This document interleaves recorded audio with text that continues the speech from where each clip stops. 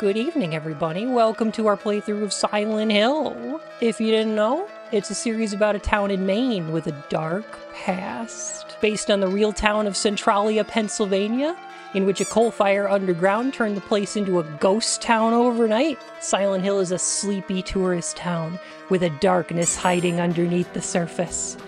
A different reality of fog, and one of shadow and rust and metal, where a cult's evil god spawns angels who take the form of your own inner demons to torment you for your guilt and sin.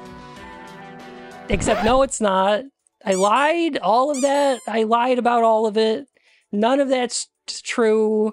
No! Stop it. You're so mean to me. Y'all are gonna make Matt have a conniption.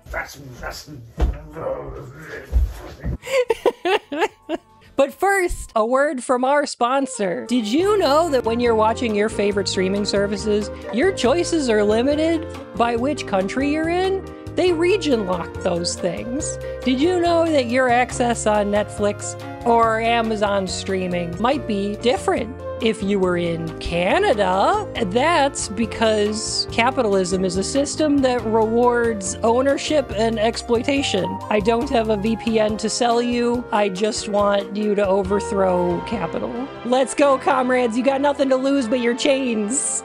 Yeah! Could have been worse. Could have been for Manscaped. Fair, fair. But all of that was a lie. But a lot of people think that it's true, and I want to explain why. By the end of this video, I am going to go into the reason that a GameFAQs writer wound up becoming the de facto interpretation for the entirety of the Silent Hill series, which resulted in people believing things about these games that don't happen in them. Thank you for coming to my TED Talk. Great, it's the foreskin guy. It's not the foreskin guy. It's not, it's a different guy. Foreskin guy's gotta be eating pretty good recently. Alright, let's look at this Silent Hill manual for a little bit. Back in the day when I bought a video game, what you did was you open up that case and you take out the instruction manual and you read that all the way home. And if you don't get to play the game that day, you take it to school and you read it there. And you just pour over a game's manual and imagine that you're playing it, because that's how we did it. That's what we did. One of the things that's nice about this is that, hey, look, there's story in here. Books and video games. You gotta be joking. You're pulling my leg. You're yanking my crank tool. You're working my hog. You're reading to learn the lore and not on a wiki. A little book. I'm just gonna read from the instruction manual real quick so we can catch up on this story, so we know where this game is starting, okay? The resort town of Silent Hill slips into quiet desolation, now that the peak of development and growth has passed by. The memories of a tragic fire 7 years ago still haunt the townsfolk, and with the tourist season long past, there is hardly a shadow stirring. Harry Mason prefers to take late vacations with his daughter Cheryl. This year, they've made plans to visit Silent Hill. Due to car trouble, they reach the outskirts of the town late at night. Cheryl is sleeping in the back seat as a motorcycle cop roars past his truck. Moments later, Harry spots the motorcycle dumped on the shoulder. There is no one to be seen. It paints an ominous picture. Suddenly, a shadow appears in front of the car. Harry turns the wheel in panic. The car slides off the edge of the road and into a gully. Harry eventually regains consciousness. Cheryl is nowhere to be seen. It is unusually cold. Snow is falling out of season. Where has Cheryl disappeared to? Harry walks toward a town he sees in the distance. Game objective: find Harry's missing daughter Cheryl. I just want to point out two things that I find a little funny about this. One of which is they call Harry's Jeep a truck. Harry Mason's a writer, because that's what every main character in a Stephen King story is. Losing his wife to disease has left a shadow over his soul. His daughter is the only bright spot in his life. He goes to Silent Hill to go on vacation with his daughter, to be mired in bizarre events. That's part of the vacation. That was the beginning of this tale. Or was it predetermined somehow? That's a truth that Harry has yet to discover. Ooh. Harry Mason's writer bio, Twitter bio. She lost her mother at a young age and lived with her father. A gentle, normal child, she goes on vacation with her father to Silent Hill. However, an unimaginable event is waiting to unfold. Sybil! She's an officer that patrols near Silent Hill. A sudden call causes her to investigate Silent Hill. She is faithful to her duties and investigates Silent Hill on her own. Little bit clunky in the writing. You've used the word Silent Hill 3 times in 2 sentences. Alessa. Harry runs across this mysterious girl several times. Who or what is she? Warranty information. This warranty is in lieu of any other warranties or other Oh, I'm sorry.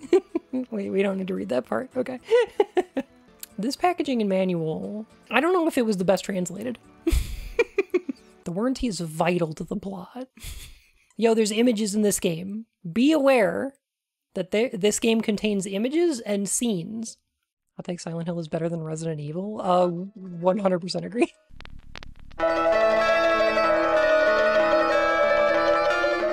That Spanish guitar is so good. So fucking iconic.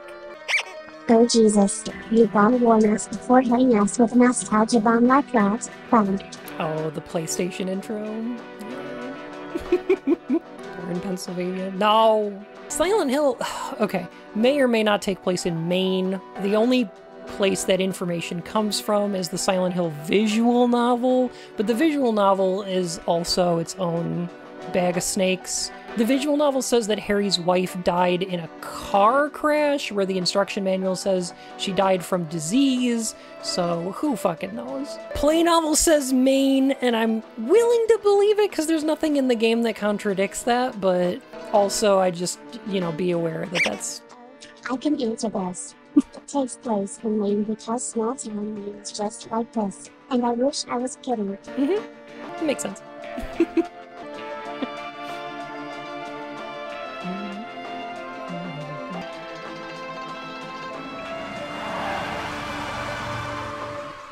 Gosh, the way the music fades out there is so fucking good. This is like one of my favorite games. Thank you all so much for being here for this. This is your first interaction with anything Silent Hill. Yo, thanks for choosing this to be your intro to this series. I don't know why you do that. Go play this game. It's great. So I think what I am going to do for this playthrough is keep this as spoiler-free as possible, even though I know most of y'all are aware of what's going on in this game. There's a couple things I'm gonna have to talk about. I'm not talking about stuff until it happens. Precisely.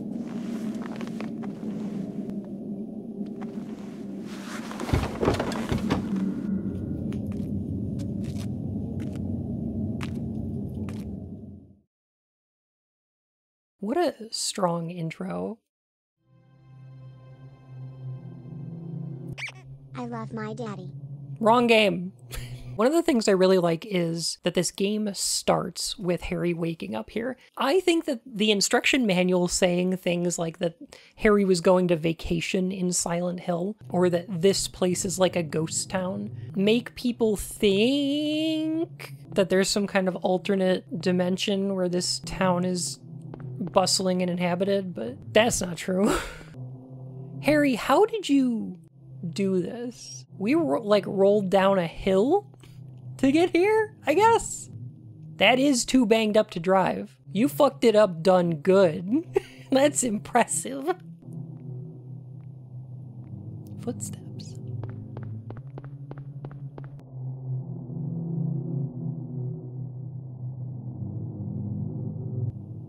Cheryl? Is that Cheryl? Where are you going?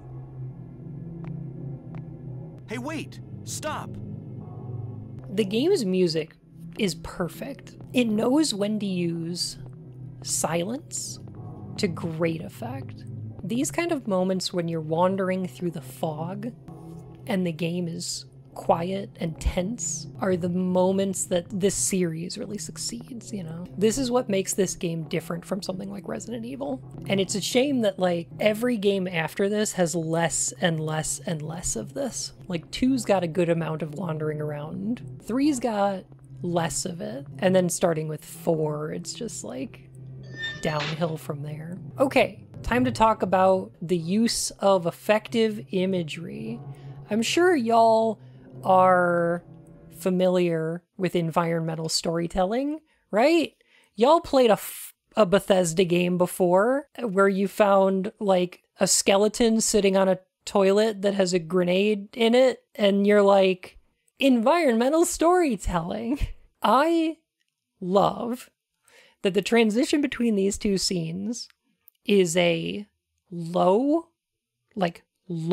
worm's eye view camera of a door that says beware of dog, cut to an opposite bird's eye view of whatever this blood and guts and gore is. And it is so evocative. Is this a dog, or did a dog do this? Like, immediately your mind is filled with all kinds of, like, questions that the fear aspect of your brain starts filling in. It's showing so much more than telling. I love it. What is it? I love that we just don't get an answer, and we're never going to. This shot right here of the camera dynamically panning is another thing that you don't see in Resident Evil, because like Resident Evil is all pre-rendered at the time, right? The fact that the camera comes up and then comes down Dutch sideways is an indication that something here is wrong, unsettling, dizzying. It's a shot that like you don't get in a lot of games. And they are 100% flexing, yeah. It's a kind of a surrendering of control. I agree with that, yeah. The fact that the player's not controlling the camera gives the camera a quality of leering. It makes you feel like Harry is being watched by the camera more than like the player is viewing through it. It's like those scenes in a movie where you see the camera moving and it's supposed to be a first-person perspective of like the monster following a person or something. Like a predator curiously stalking its prey. Exactly, that sort of thing, right? Better than nothing, I guess. The siren in the background. Broken wheelchair. What's this doing here? So we're already being introduced to a lot of the themes that the game is going to have, or at least a lot of the imagery that the game is going to have. We're getting a lot of medical imagery. There's going to be a lot of metal and rust. There is a more traditional violin in here, which is closer to what you'd expect from like a horror soundtrack, but behind it there's this urban, like mechanical noise that's not musical in any way. This? What's going on here? I love this fucking thing. How much it looks like a person, but without actually being one. So that's different.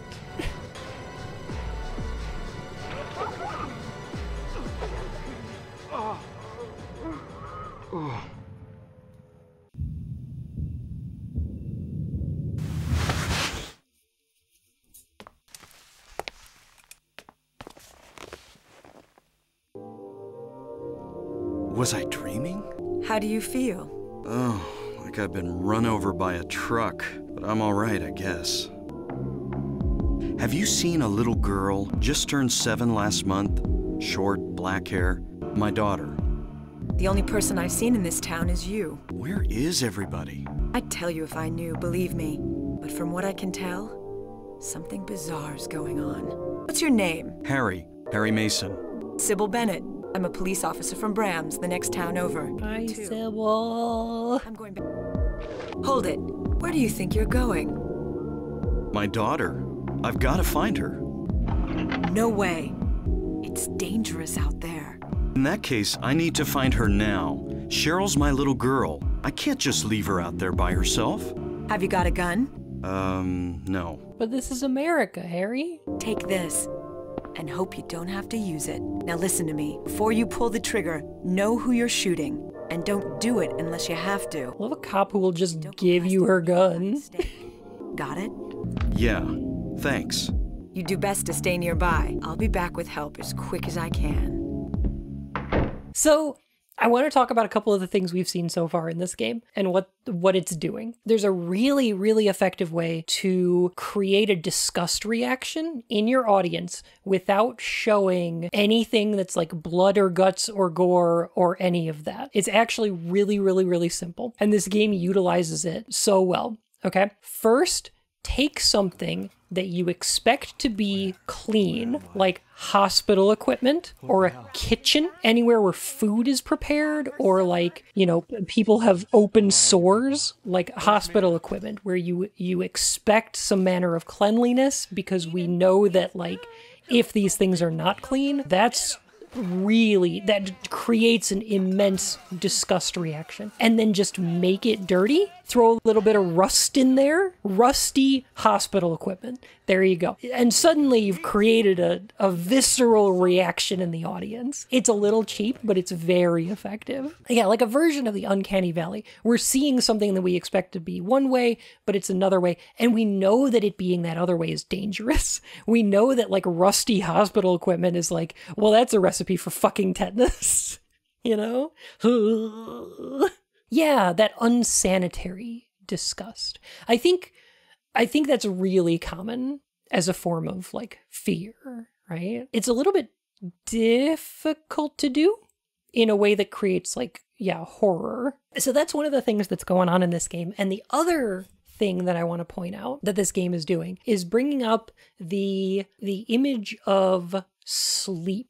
So Harry starts this game by waking up in his car. When we see those creatures appear for the first time, it starts getting dark beforehand. When we get attacked by them, it fades to black, and then Harry wakes up like from a dream or a nightmare. They're connecting the idea of this horror imagery and these monsters with the idea of dreams. This is the kind of thing that you're also gonna see in, for instance, Jacob's Ladder. Jacob's Ladder does this a whole bunch, actually. One of the endings of this game, the bad minus ending, Harry is dead in his Jeep, and this whole thing was a dream that he had, just like an occurrence on Owl Creek Bridge, which Jacob's Ladder is an adaptation of. Anything that starts with somebody waking up is immediately suspect. Yes. I do want to say that this is not a dream, but that is one of the possible endings, which is cool and actually makes sense. Like, as a bad ending, it actually makes a lot of sense because they're setting that kind of thing up beforehand,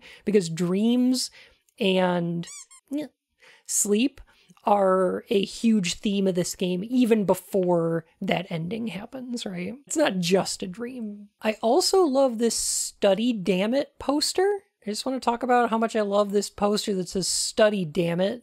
We'll see more of these in the school. I believe it is a real poster. You know?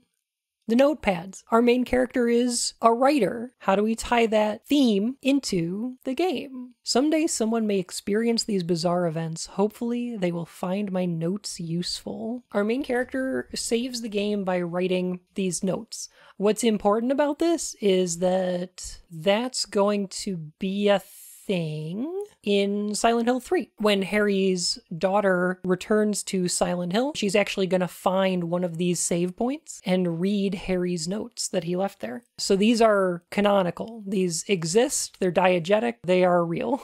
That's cool. You want to see another excellent use of camera angles?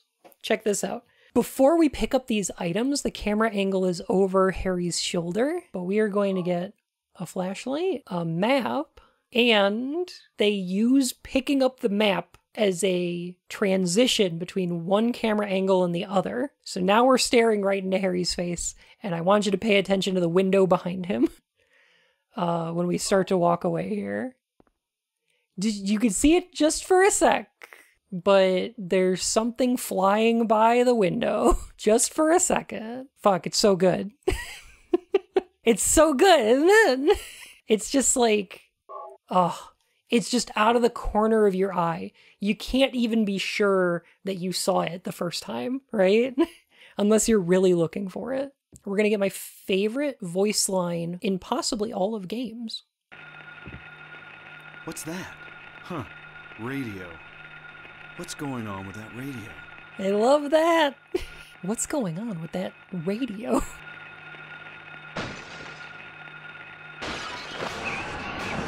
Ah! Fucking attempt. This is not a dream. What's happening to this place? Yo!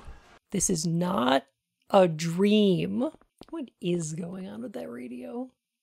I've read a couple explanations for these guys. The best one I've come across is all of the monsters in this game are things that scared a little girl. These, I believe, are supposed to be representative of pterodactyls from H.G. Wells' Journey to the Center of the Earth. I'm gonna stop you right there. Don't listen to this bunny. I don't know how I got this so wrong. First of all, Journey to the Center of the Earth is a Jules Verne novel. Secondly, I was thinking of something completely different. The Silent Hill wiki mentions the book The Lost World by Sir Arthur Conan Doyle, but I don't think that's quite right either, but it is what I was thinking of because my head is full of fluff. What I actually probably should have thought about is that they're probably more representative of the flying monkeys from The Wizard of Oz. The fact that they attack this diner here, though, is probably more of an allusion to a novel by Stephen King called The Mist, where there are a bunch of bug creatures and pterosaur-like creatures that attack the windows, very similar to this, not to mention the fact that they come from the fog. Back to the video. Play some pinball instead. Hell yeah. Where could Cheryl have gone? I guess I'll check that alley again. Another fun little reference right here. This newspaper stand has a front page spread which reads Bill Skins 5th, which is a reference to a similar headline in Silence of the Lambs. This is just a little reference. You probably would not be able to read that on a PlayStation. Before we go back to the alley, I want to show off my favorite store real quick. It's Pawston Market. I really like Pawston Market. It just tickles me. I can't explain it. Silent Hill has the widest fucking streets, doesn't it? Like, look at this. This is a residential road. It's like a fucking highway. Silent Hill and their 10-lane residential streets. Jaywalkers were common in Silent Hill. You know, walkable streets like these are illegal to build in most American cities nowadays. You know, walkable architecture like this. So there's a reason for this, right? They could have made reasonable sized streets, but they didn't. I never noticed the size of those streets. No, you don't. It's almost subconscious. It's not the kind of thing you notice because you're never seeing both sides of the street. Because of the fog that's there, you don't actually wind up seeing how big the actual streets are. So it's really difficult for you to even gauge the size of these things. Is it a hardware limitation? Okay, so yes and no. So the fog is something of a hardware limitation. You do see distance fog like this in stuff like N64 and original PlayStation games, like early 3D games. Before low density models, like load on distance models and stuff like that, became popular after, like, I don't know, Spyro. The easy way to hide loading assets was behind fog. So yes, it's there to do that, but also it is there for atmosphere. They did make more fog than they needed to. They could have had much less fog if they wanted to, but they decided to make things feel more claustrophobic and disorientating because you can't see that far into the distance, which makes you kind of lose your way. It makes you feel a little more confined, even if you're in giant areas. Even if you're on the biggest, widest fucking street you've ever seen, you can't really tell because of how disorientating the fog is, right? It makes it sort of dream-like. You're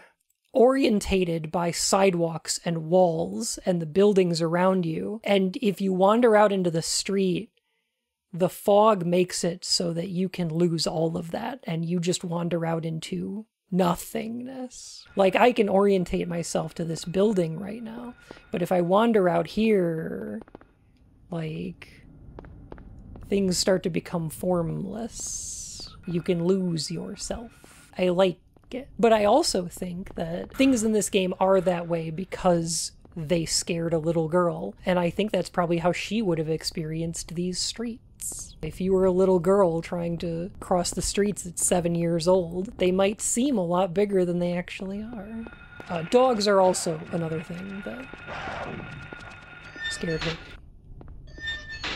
Ooh, woo? What's all this? Oh, I love this part, by the way. This part's so good. Gotta go to school? Isn't this Cheryl's sketchbook? She's at the school. This map is so handy. This is one of the best maps in video games.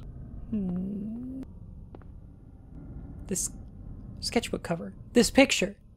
It's me. It's me for real. I like that Harry looks at this fucking face and he's just like, yeah, that's me. Yeah, that looks exactly like me. That's just like me. I'm also derping out of my mind. There we go. He just like me. He just like me for real. He like me for real though. Loved it the camera zoomed out and his in-game model just looked like that. Yeah. The first picture that Cheryl drew in the sketchbook that I gave her on her 5th birthday. Aww. Yeah, we get that steel pipe.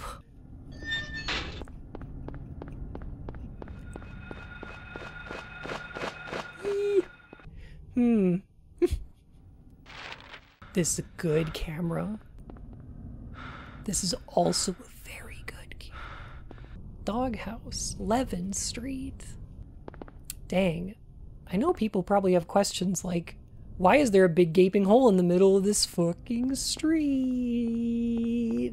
It took half of this house with it. I have answers, don't you worry. You will get them. Is the coal mine right? There's no coal mine. There is no coal mine. Okay, there is a coal mine in Silent Hill. Well, was. Okay, there was a coal mine in Silent Hill back in the 1700s, and it dried out before 1800. I swear to God. It was abandoned because it dried out. There's no coal in it.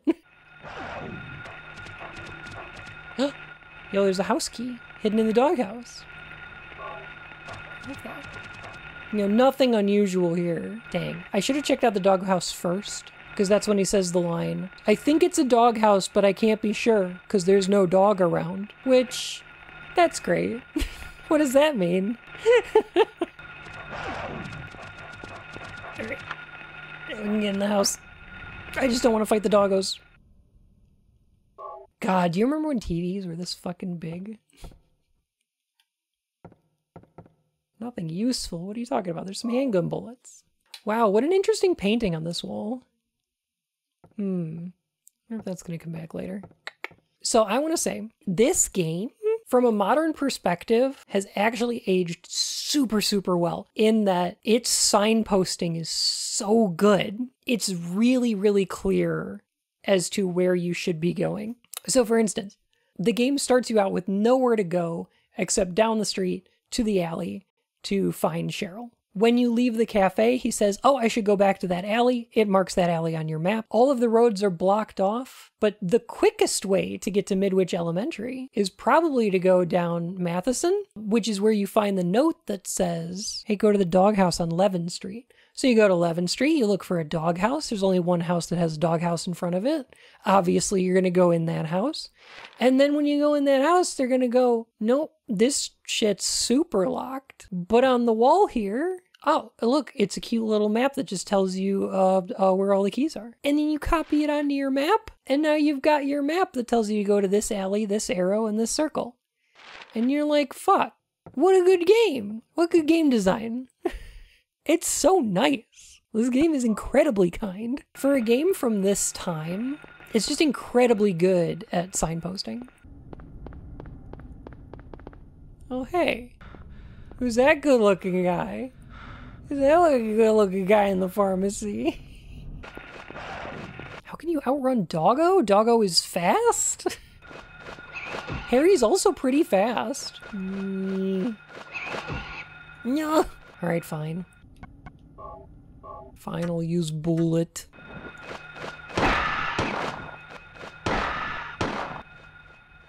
So anyways, I started blasting.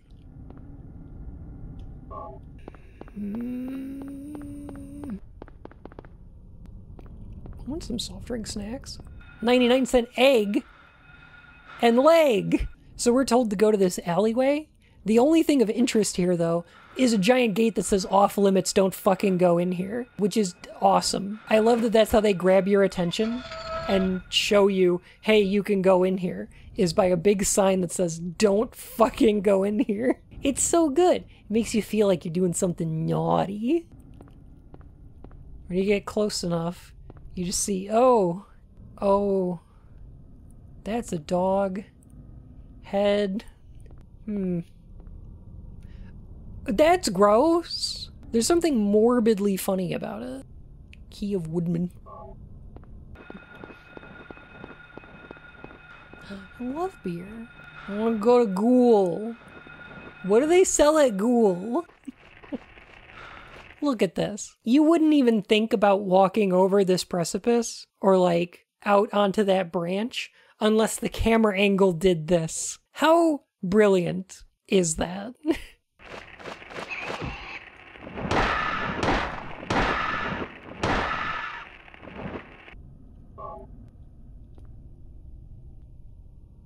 I love the way that these like fucking bottomless pits were done. Good catch, Switch. Yes, they absolutely are. The same way that the monsters in this game are representative of things that scared a particular little girl, all of the puzzles are things that she liked. And one of those things is the Wizard of Oz. So we get the key of Scarecrow, key of Woodman, and the key of Lion.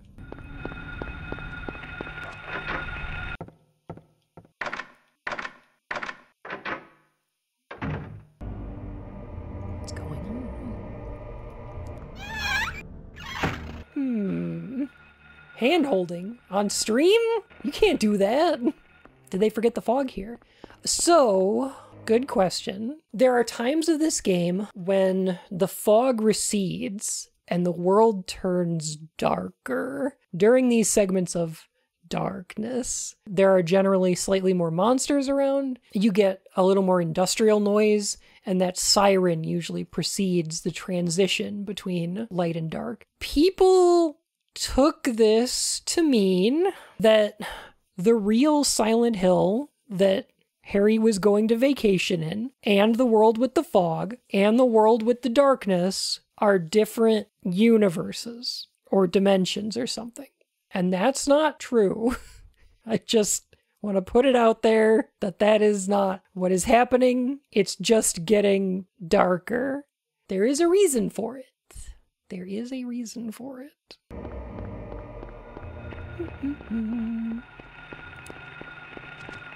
So, I gotta talk to y'all about a movie called Kindergarten Cop starring Arnold Schwarzenegger. Back in the 90s, if you were a Japanese video game developer that was part of a small team of other failed products that was put together because Konami decided they wanted that sweet, sweet Resident Evil money, and they were gonna get a group of like, 12 to 14 developers together and just throw them into a room and be like, make us a Resident Evil. You probably don't have money to go on a scouting trip to the US to set your game there. So you don't really know what American buildings are going to look like, necessarily. You've probably seen them in like media. What's a nice, cheap way to figure out what an American middle school would look like if you didn't have the money to visit? And yeah, there's not a lot of internet, right? Oh, you rent a movie. You rent a movie starring Arnold Schwarzenegger. So I would like to show y'all what the movie Kindergarten Cop looks like on this side, and what Silent Hill looks like on the other side here. So this is Midwich Elementary, and this is middle school in Kindergarten Cop, which I'm going to guess is actually probably a high school. This doesn't look like a middle school I've ever seen, but okay. We'll just go with it. It's fine. So you're like, what do posters look like on the walls of a middle school? What kind of things do we post? What do we put, in the nurse's office? What do school buses look like?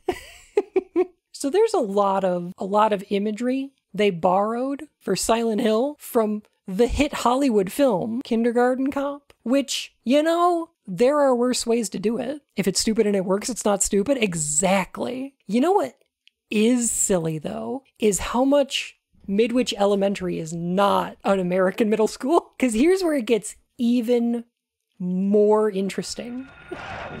At least I think so. Because they modeled this after and borrowed like little posters and things from Kindergarten Cop, they wound up with what is architecturally an American school. There's those posters, by the way.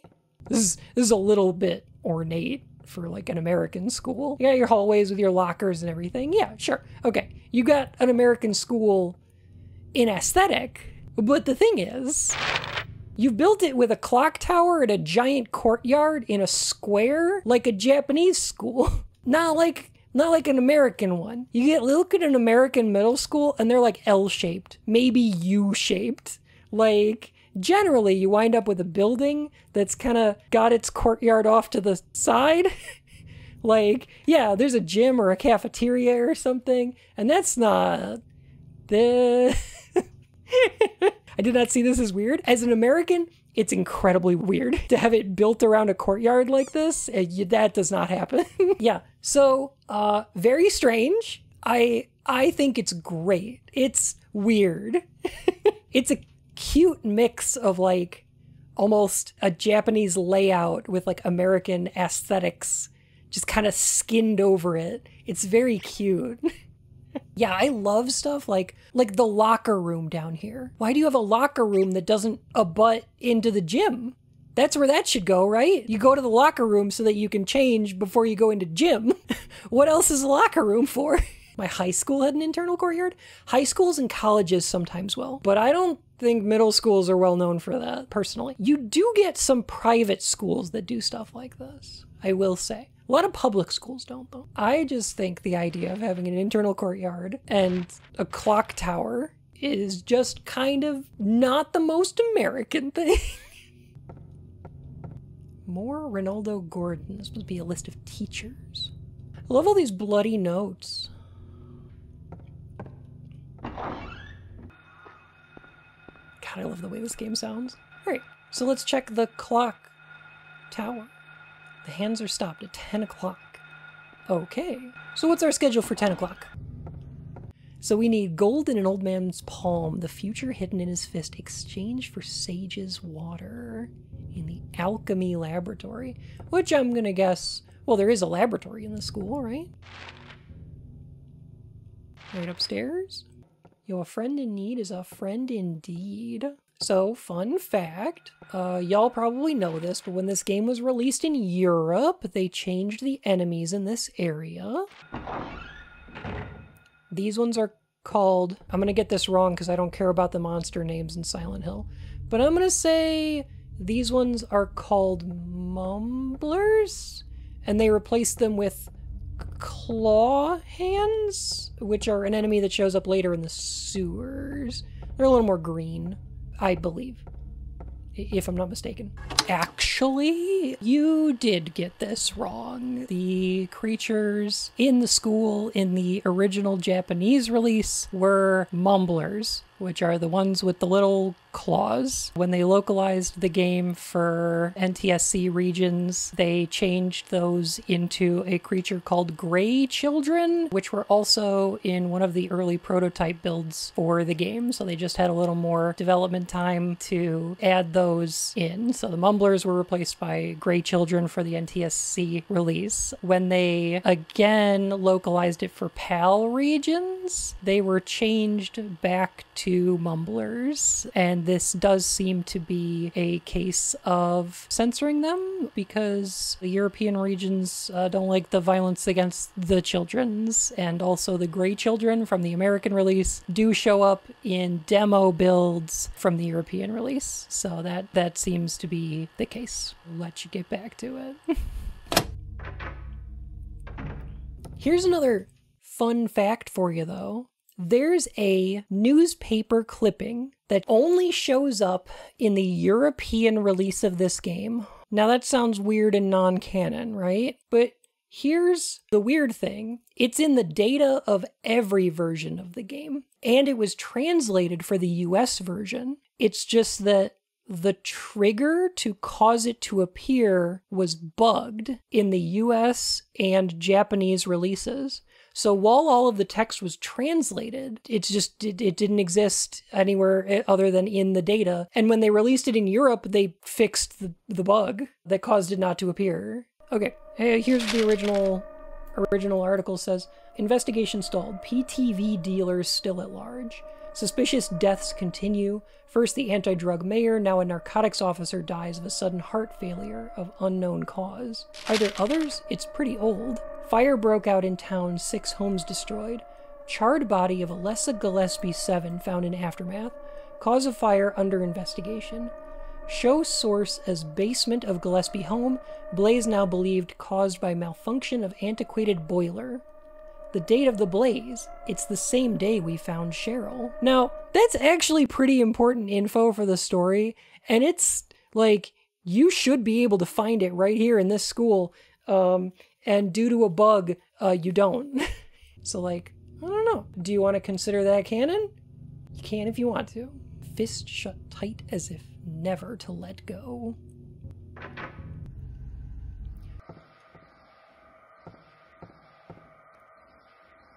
There is a chemical. What are we going to do with chemical? Extreme hand sanitizer? You're too right. Concentrated hydrochloric acid.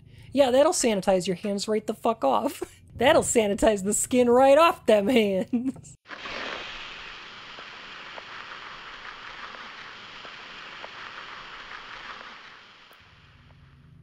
So it turns out that chemical was a solution to this problem. Even though it's not a solution, it's a solvent. It's a gold medallion, I take it. I'm sorry. Woo!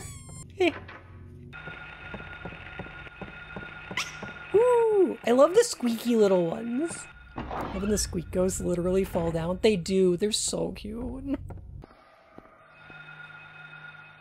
Does Harry have any reason to be doing all of this, or is he doing it because we're piloting him in a video game?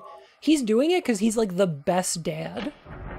He's like, my little girl is somewhere in this town, and I don't care how many fucking monsters I have to kill to get her back. The hands are stopped at 12.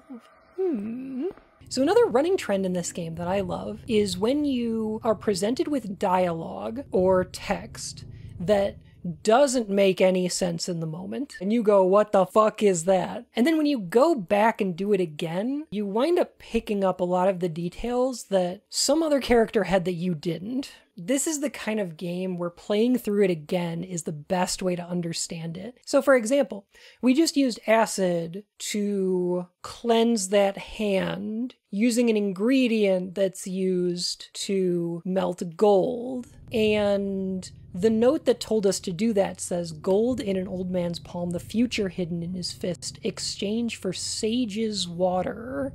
So like, now it makes sense, right?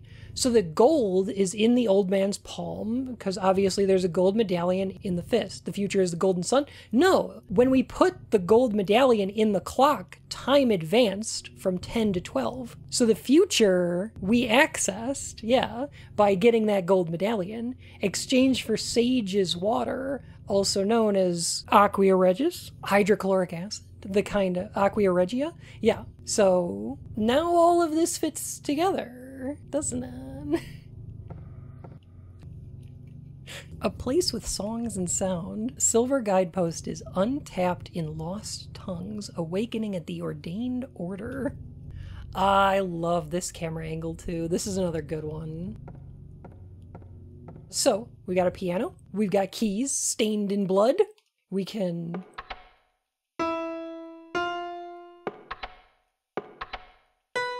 tippity tap them. Some of them appear broken. Okay.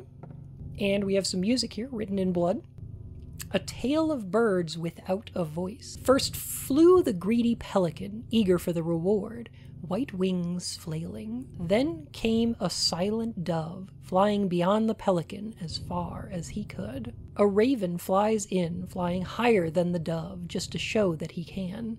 A swan glides in to find a peaceful spot next to another bird. Finally, out comes a crow, coming quickly to a stop, yawning and then napping. Who will show the way? Who will be the key? Who will lead to the silver reward? I'm just going to solve this puzzle, but if you want to solve it for yourself, then you want to pay attention to the words without a voice, the keys which do not work. That seems to be the clue. Play the silent keys in a certain order. I guess the raven and crows are black keys. Correct. We got 2 black keys, one here and one here, the top and the bottom one. And then we got these 2 and this white one. This is actually a decent logic puzzle. I know, right? And translated decently too. First flew the greedy pelican. So we're not sure where he sits, but the term's eager for the reward, I'm guessing he probably sits down pretty quick. Then came the dove flying as far as he could, so that's probably all the way at the end, right? The raven flies in higher than the dove though, so that's probably the black key next to him. Swan glides in to find a peaceful spot next to another bird. So he's not next to the raven, but he could be next to the dove, because there's 2 white keys that are next to each other. Out comes a crow, coming quickly to a stop, yawning and then napping. So, in short, the bird is the word. Correct. So the only space that a white key could be next to another is actually this one, which is next to the dove. So the pelican must be this one. So you'd go, pelican goes here, the dove flies as far as he could, then the raven flies higher, then the swan sits next to another bird, and then the crow comes out and sits down quickly. And then we get the silver reward. I think it's a good puzzle. It's pretty good. Bun and his Pazuzus. I just like Pazuzus. Can you blame me? Nah. Y'all leave me alone. Every time a kid plays a specific set of notes, the teacher had to pick that medal back up. So I'm gonna say that the piano is not like that usually. The puzzles in this game are, if I say the term, a creation of the nightmare. That's something I haven't explained yet, but I will later. This game presents a creature that Bun truly fears more than all others. Children. I do hate children. They're so gross. Filthy, nasty things. Glad I never was one. The hands are stopped at 5.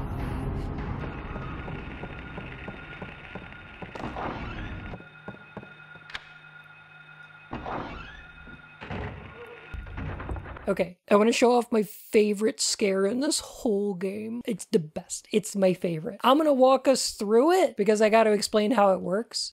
There will be a jump scare. It doesn't happen yet though. It happens later, okay? This locker room steers you around using the camera until you come to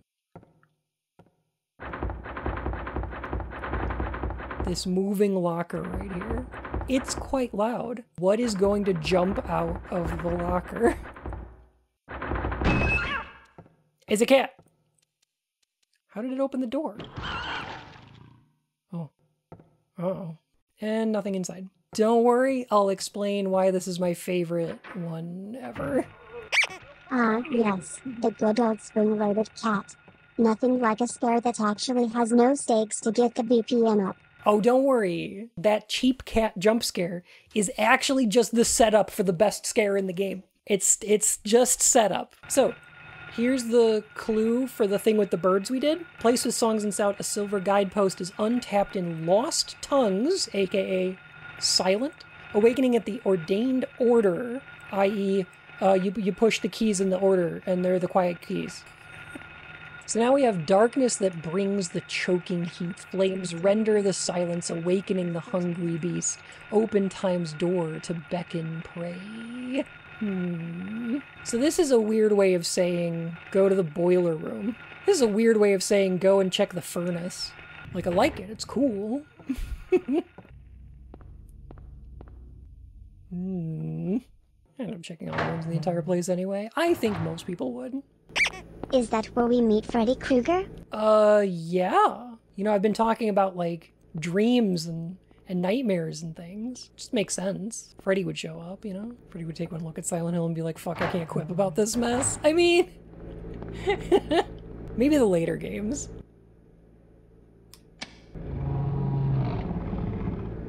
Ah, the hidden beast.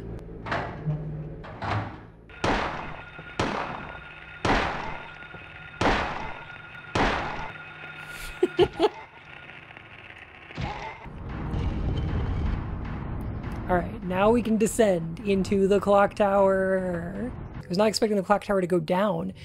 Isn't that interesting? Like, the fact that it goes down instead of up is the first subversion of expectations. The second one is then exiting from the same building you just entered. Where am I? Have I been here before? Yeah. I don't remember this being here before. We gotta talk about this real quick. Yo, look at this.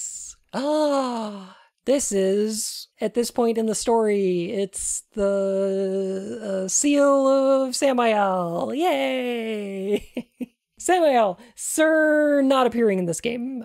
We do not, that is not a real thing. That's not a real person, doesn't show up in the series. So, this right here is inadvertently the reason that everything gets dark instead of foggy. And I'm going to leave that an open question. But I also do want to point out that this is slightly different than something that shows up in Silent Hill 3, because people get confused between this one and the Halo of the Sun, which is a thing that shows up in Silent Hill 3 and it's got 3 circles in it instead of a triangle. It's a different thing. It's a very different thing. You know what's interesting about this mark right here is that it's actually not bad. It's good. It's actually very good.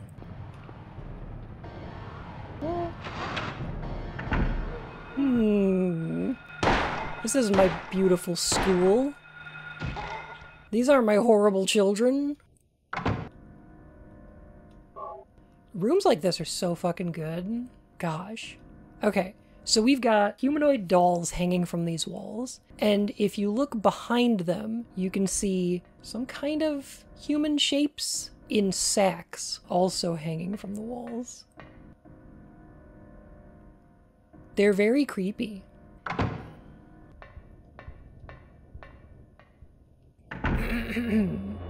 Well, that's not an exit. Oh, I love that you can see a thing behind the fan. Just chilling out. Just hanging out. Big fan of this.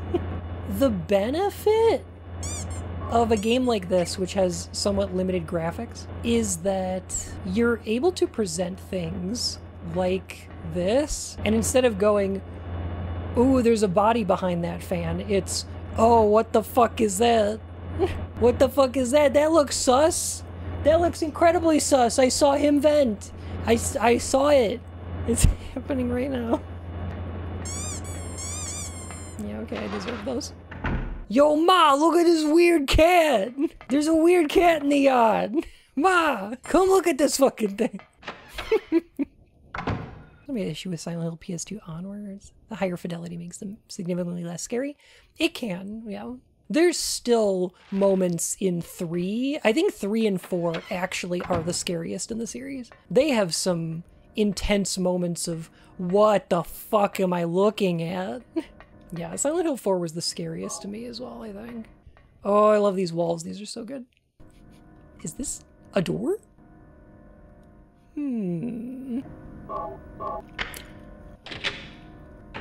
By the way, the girls' room in this school is an interdimensional portal that transports you between the first and second floors. Fucking explain that. I can explain that because it's dream logic. I like this room quite a bit.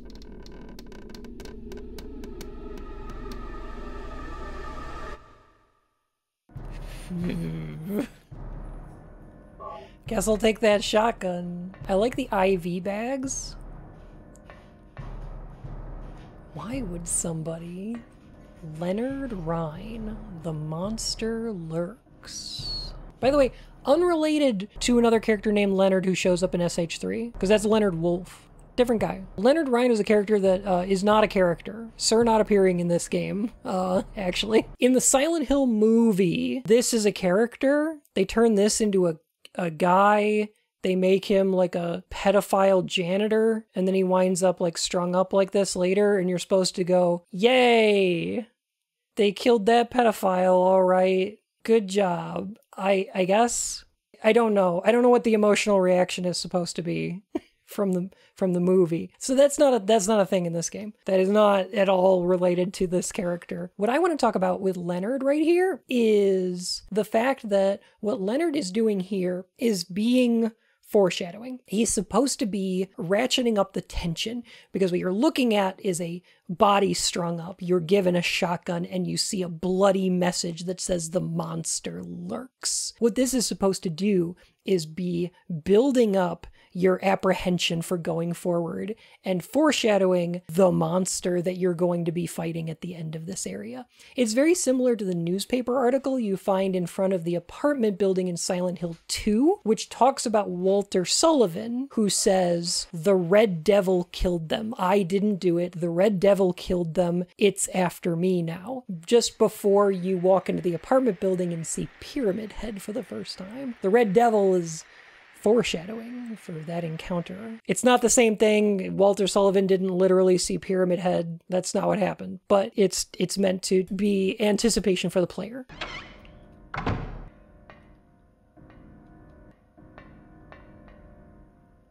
Can't use the phone. Foreshadowing, it doesn't have to be exactly only setting up the right sort of thing. Exactly, it's setting a tone. Happy birthday. Oh no, that's then 3.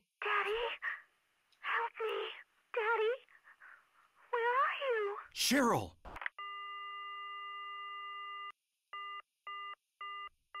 Ring,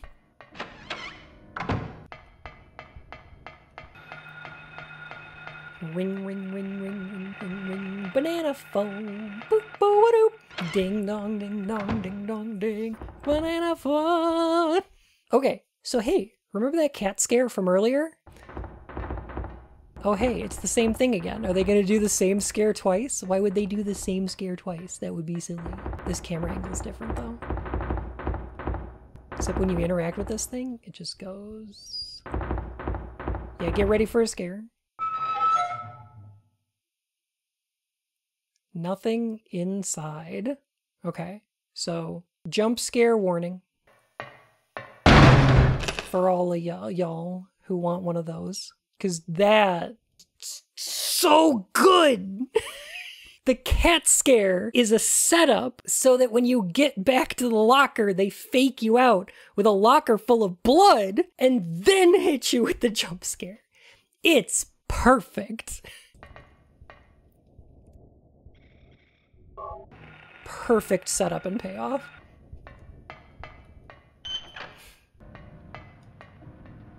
So this puzzle,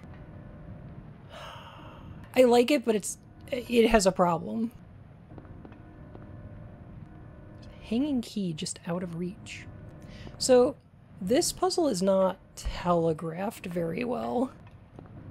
Nothing special. So I guess the blood here is your kind of like tell that you're supposed to be looking down there.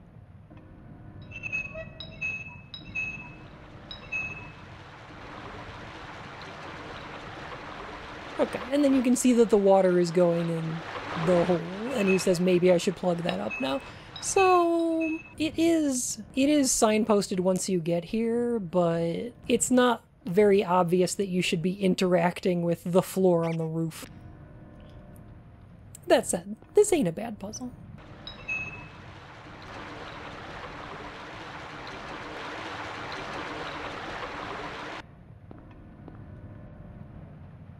Key went down the drain. So now we gotta go find the output for that drain, which should be easy enough. So, hey, question. Are y'all familiar at all with a little book called Rosemary's Baby? Are you familiar at all with a little movie called Poltergeist? Have y'all ever heard of a Stephen King novel by the name of Carrie? That's the important one, I think. I think that's the most important one. Are you kids familiar with a little book called The Bible? Harry's a pretty good dad, but you know who was something of a father to us all? Spin my chair around.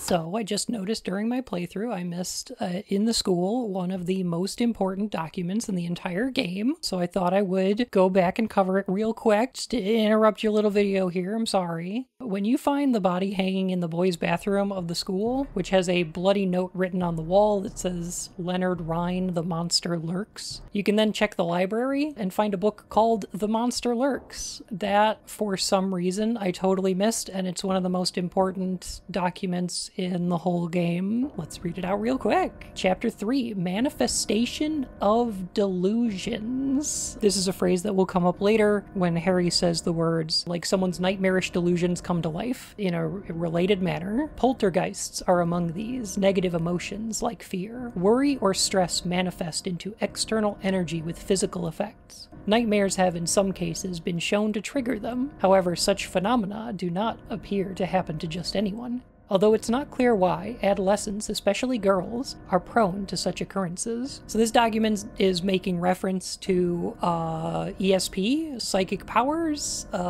nightmares being known to trigger physical effects in the world. This is incredibly relevant to this game and super important for the plot. I don't know why I didn't take a look at it during my playthrough. I'm sorry. Hearing this, the hunter armed with a bow and arrow said, "I will kill the lizard." Upon meeting his opponent, he held back, taunting, "Who's afraid of a reptile?" At this, the furious lizard hissed, "I'll swallow you up in a single bite." See how I'm trying to be, I tell you. Then the huge creature attacked, jaws open wide. This was what the man wanted. Calmly drawing his bow, he shot into the lizard's gaping mouth. Effortlessly, the arrow flew, piercing the defenseless maw, and the lizard fell down dead. And then he said, "Ooh woo." This is from an old fairy tale. I remember reading it as a kid. The sexual theory of fairy tales is one of those things that I class as this tells me more about you than it does about fairy tales. I feel that way about anyone's interpretation of monsters in Silent Hill. Not to tie it back into the thing we're doing, but a lot of people talking about interpretations of monsters in Silent Hill, I feel like says way more about them than the game Silent Hill. My interpretation of Pyramid Head is, him have dirty apron and funny hat and big sword. Him scary. Right. Right. Left. No, wait, I got it.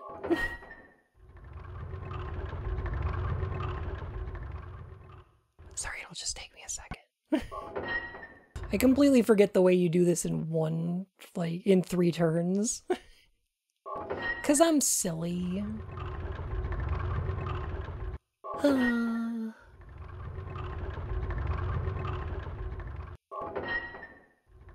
my god. Oh, there it is. Okay. Thank goodness. Alright. Took me long enough, jeez.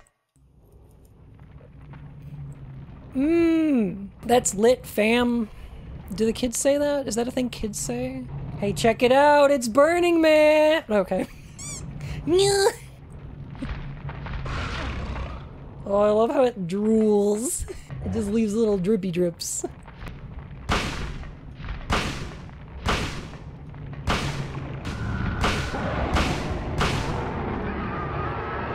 Alright, not too bad. Very easy.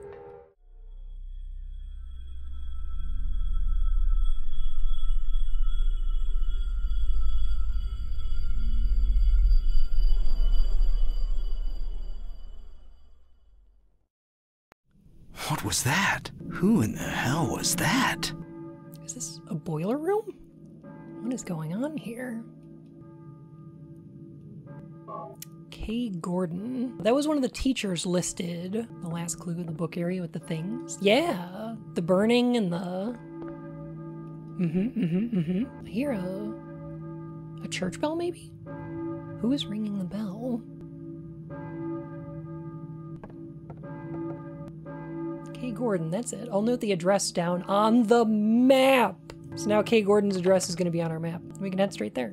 Isn't that nice? Isn't that so nice? I love that. Now we can check his house and use that key there. So, okay. There's something I have to say real quick that I don't think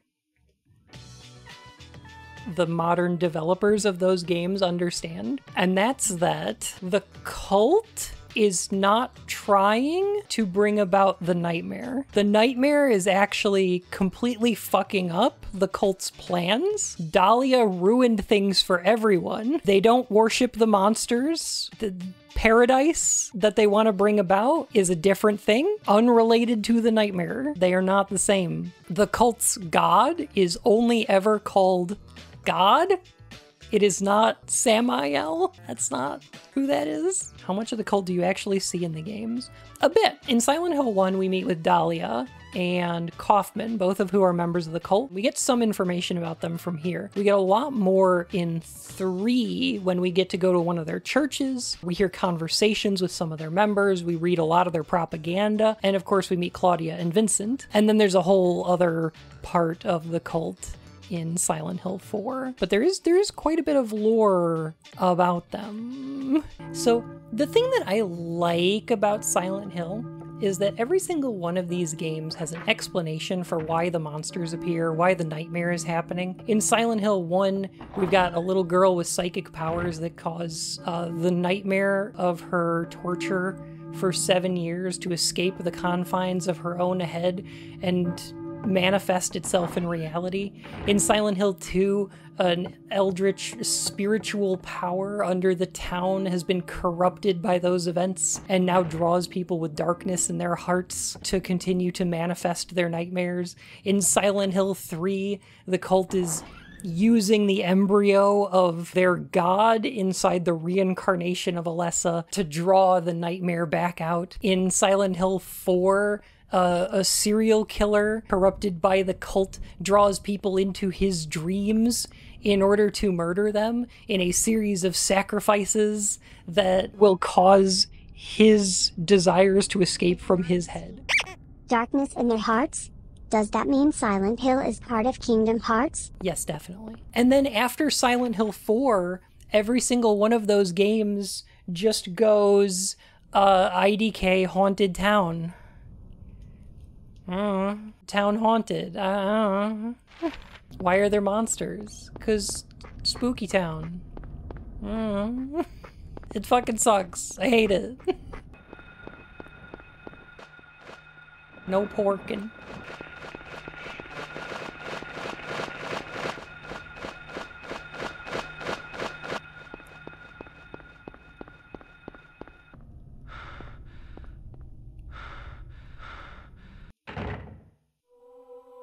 Can't believe the J-Man is Silent Hill canon. Were you ringing that bell? I've been expecting you. It was foretold by gyromancy. Should we talk about what gyromancy What are is? you talking? I knew you'd come. Ooh. You want the girl, right? The girl? You're talking about Cheryl. I see everything. Nothing is to be gained from floundering about at random. Maybe she's not talking about Cheryl. You must follow the path. The path of the hermit concealed by Flauros. What are you talking about? Here, the Flauros, a cage of peace. It can break through the walls of darkness and counteract the wrath of the underworld. These will help you. Make haste to the hospital before it's too late. Wait, don't go yet. I absolutely adore how every time you talk to Dahlia, it sounds like nonsense. Everything she says sounds like complete and utter bullshit. But on every subsequent playthrough, she makes more and more sense. The things she's talking about, like, she's talking over Harry, clearly, but, like, not in a way that's nonsensical. There's so many things she says that just lead to more questions. Dahlia absolutely sucks. She's fucking awful. But like, we should also probably talk about gyromancy. Gyromancy is a form of divination that involves spinning around in circles and getting really dizzy, and usually falling the fuck over. Often in a circle of words. Here we go. I want to talk about demonology real quick. I needed to pull up the source for this guy. Welcome to Demon Web 101, I guess. It's the only place I could find this actual text. Okay, so this is a section of the Ars Goetia about the preliminary invocation to the Prime-Eumeton. Is that how you pronounce that? Is it Prime-Eumeton? Greek for thou who art the first and last. The preliminary invocation prays for the protection of angels and Yahweh in the dangerous work of compelling demonic powers under their command. Oh, this is a big early 2000s website, yeah. Is this a real thing? So this is a real thing. This is from Goetic Grimoire Ars Goetia, is an actual fucking piece of writing from, I believe it's in the Lesser Key of Solomon. And it's a lot of demons. It's a lot about how to basically bend demons to your will. So this is the one I want to talk about, which is Flauros. Should we talk about Flauros real quick? What's the deal with Flauros? Flauros, or Haures, is a strong great duke of hell, having 36 legions of demons under his rule. He gives true answers of all things past, present, and future. But he must first be commanded to enter a magic triangle, for if not, he lies, deceives the conjurer, and beguiles him in other business. Inside the triangle he answereth truly, and gladly speaketh on divinity, the creation of the world, himself, and other fallen angels. He possesseth the power to engulf a conjurer's enemies in flames. If a magician requests it, he may be blinded to the temptations of other spirits and devils. He burroweth into the firmament as a humanoid leopard with enormous claws. Only under orders will he transform into a man with fiery eyes and an awful expression. So, Flauros is cool. That's a leopard guy. He totally can't lie if you put him in a triangle. And I want to point out, he has the power to engulf a conjurer's enemy in flames. It's in devils. Are we summoning demons now? Sign me the fuck up, Lucky Bun Owo. Sign me the fuck up. So, this is a real thing. I mean, obviously, not a real thing, but this is a thing that, you know, from the Lesser Key of Solomon. So, when she says, use the Flauros, she's given us this triangle, pretty similar to the one that you would bind Flauros into, right? My favorite demon from the Ars Goetia Furfur also lies unless you put him in a triangle mouth. So yeah, one of the things that I like a lot about the first Silent Hill game is that a lot of the supernatural elements in it are borrowed from actual demonology sources. Oh, wait, I gotta find, here it is. Okay, best text in the game. Harry, what's this book? What's this book, Harry? Bible. Harry, what you got here? The Bible. This is the Bible. Bible.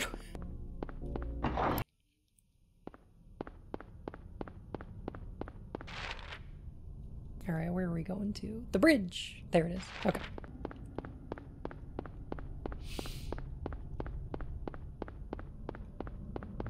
But essentially foretold by gyromancy means I have a trapped demon who told me. No, Dahlia does magic.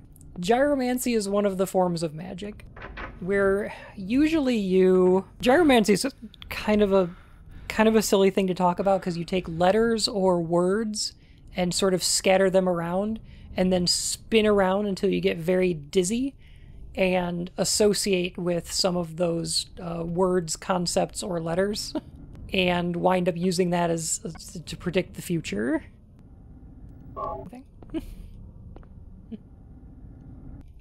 Where's that key?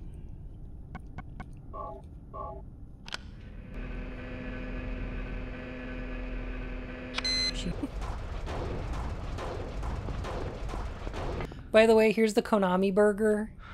I just have to point it out. It's one of my favorites. I love this place. Borgar. See, it's funny you should say Borgar because it says Konami burger right now, but when the nightmare takes over, it actually changes the spelling on this sign to B-E-R-G-E-R. I'm not sure why. They turned the Konami burger into a pachinko parlor. Is this the Just Cats store? It is! There it is. Yo, what do they sell here? Is it just cats? I think it's just cats. I'll bet you they sell Minmo. An officer mustache up there. There's a memo on the desk. Coroner Seals called. Officer Gucci is unlikely to be murdered.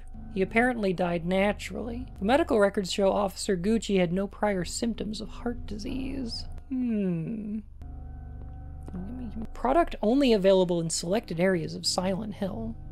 Raw material is White Claudia, peculiar to the region. Did they mean particular to the region? Peculiar is a weird word to use here. It's a peculiar word choice. Manufactured here? Dealer is manufacturer? There's a weird subplot in this game regarding a drug derived from White Claudia, and it doesn't really get a mention in any of the other Silent Hill games.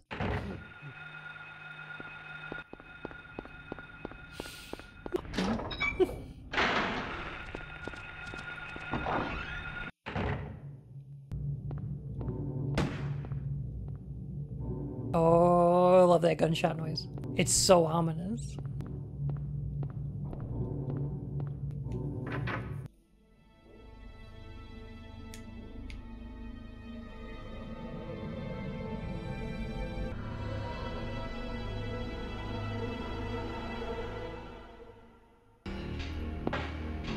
Hold it! And then he shoots! Stop! Don't shoot! It's been like 30 seconds! Wait, I'm not here to fight. My name is Harry Mason. I'm in town on vacation. Thank God, another human being. Do you work here? I'm Dr. Michael Kaufman. I work at this hospital. So maybe you can tell me what's going on. I really can't say. I was taking a nap in the staff room. When I woke up, it was like this. Everyone seems to have disappeared. And it's snowing out. This time of year, something's gone seriously wrong. Did you see those monsters? Have you ever seen such aberrations? Ever even heard of such things? You and I both know creatures like that don't exist. Yeah. Have you seen a little girl anywhere? I'm looking for my daughter. She's only 7. Short, black hair. She's missing. I'm sorry. But with all those monsters around, I highly doubt that she's... Sorry. I didn't mean to alarm you. Your wife, she's here with you?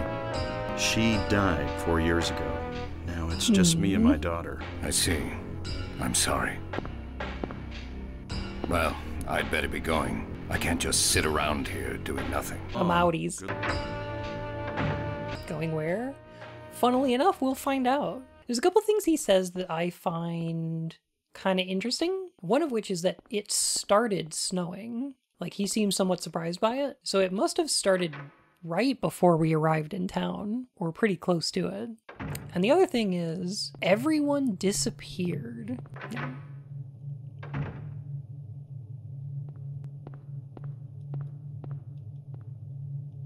Love a fresh can of cold, though. Fresh, original, cold. Catch one today. Something like that. Now introducing cherry cold. Damn, somebody ransacked this place. It's not just broken, it looks smashed on purpose. So here's the thing that I love about this game. Here's a fun thing about this game, is that if you played this game with a walkthrough, you might think, how is anybody supposed to realize that in order to get the good plus ending, you're supposed to be scooping this shit into a plastic bottle for later use? Now, what do we we have here? It doesn't seem like the most intuitive thing in the world, and how are you supposed to know to do that? The fun thing is, the good minus ending tells you how to use this. When Kaufman shows up in the bad ending of the game, he shows you what you're supposed to use this stuff for. You can infer this because of getting a worse ending. It tells you how to get a better one on your next time through. I think it's kind of interesting.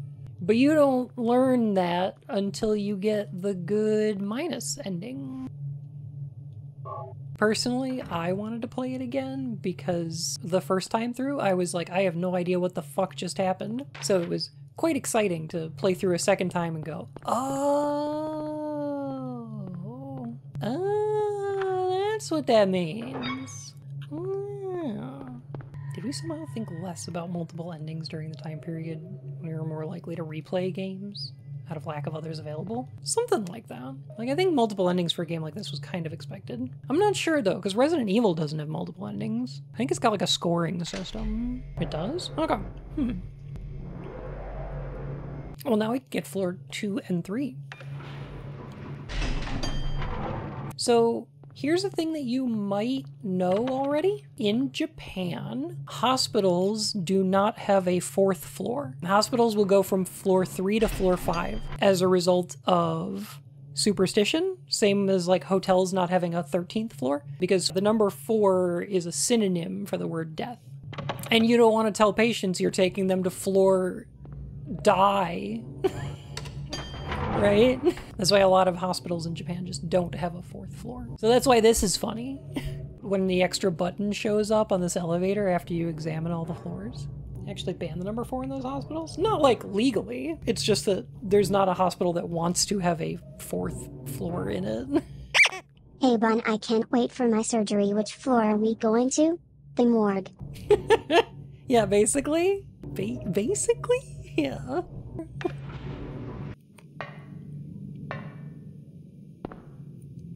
Who dat?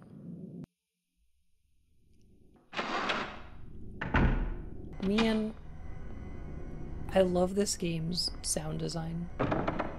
It's locked! I love that you can hear the door locking behind you. Ugh, what a good game. Oh, there's my flashlight. It's locked.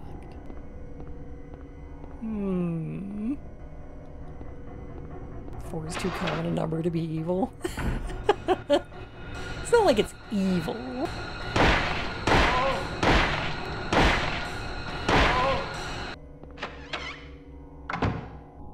VCR. It's old but usable. I could play some video cassettes on here.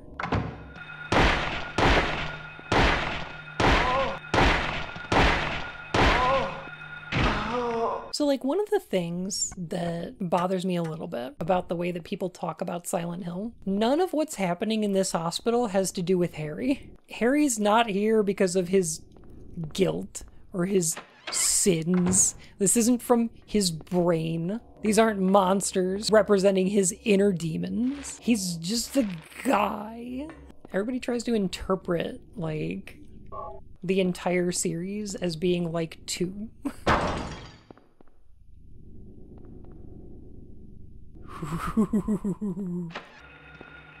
This game is not about Harry's demons, it's about Alessa.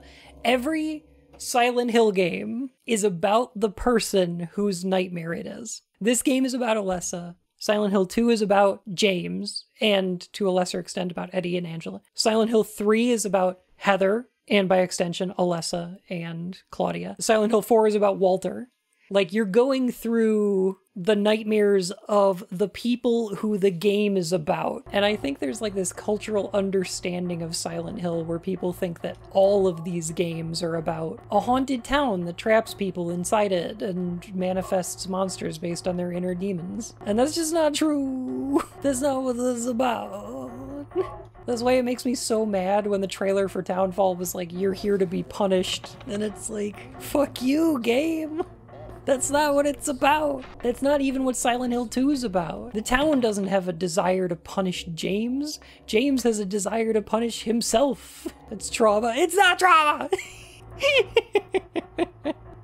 Cat. Silent Hill explores a type of horror that nothing else does. And I think it's utterly fascinating.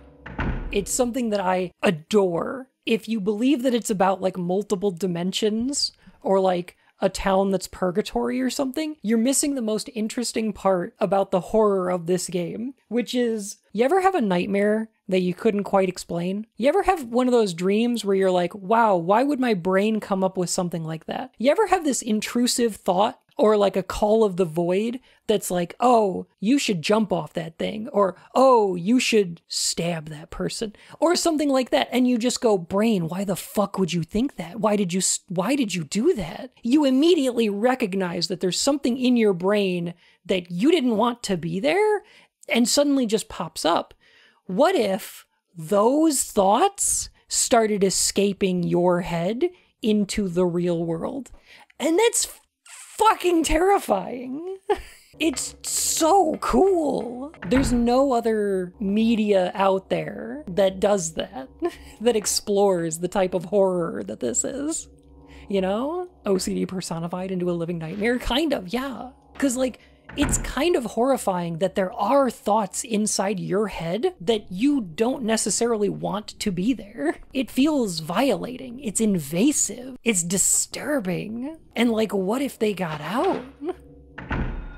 Is Silent Hill so misunderstandable because neurotypical folks don't understand things like intrusive thoughts? Oh no. Oh, I love this thing. Look at this fucking guy. Silent Hill's aesthetic and its monsters have a very specific kind of horror to them. And that's completely missed by stuff like Silent Hill Ascension, which just has Resident Evil monsters in it.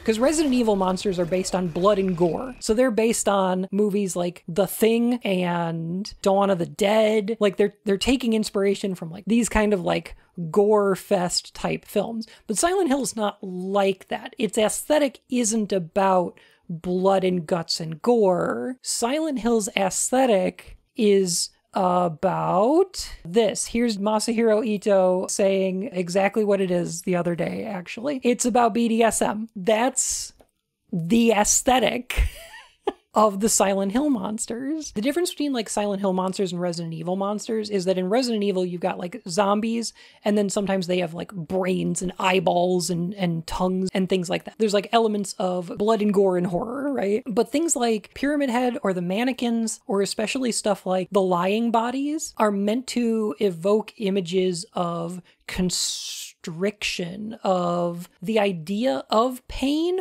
without drawing blood. There's something like sexual about them in that they have recognizable abs or legs or butts, but they're presented in a way that is somewhat restricted. There's elements of them that are inhuman but fleshy, and it's hard to talk about and it's hard to describe, right?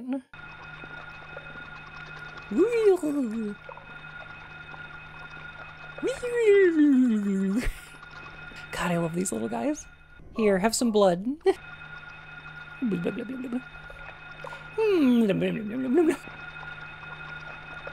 of hatter. Surprise, nerds. You thought it was The Fly, but it was actually Hellraiser. You thought it was body horror, but it was actually leather fetish kink. A little bit. Like, there's elements of it. Like, it's not all kink, but...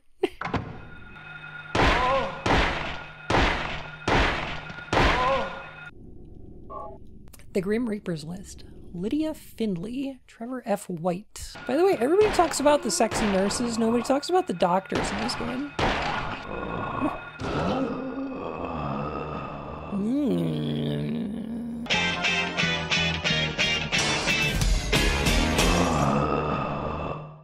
So you've noticed that, like, the doctors and nurses in this area have some sort of weird growth coming out of them. There's something on their backs emerging from their body, I believe. And mind you, all of the monsters in Silent Hill are very open to interpretation, unless you want to say that they're representative of circumcision, in which case you're wrong. But a lot of them, you can go ahead and provide whatever interpretation you want for these things. They're supposed to be somewhat evocative, more than, like, metaphorical. Does that make sense? They're supposed to put an idea in your head and not necessarily be a one-to-one representation of a thing. However, I will say that I think the weird growths coming out of these medical professionals are representative of the unwanted growth that Alessa feels inside her own body. They're about her pregnancy. That's my interpretation. Ugh. Let me guess. Circumcised? Vaxxed?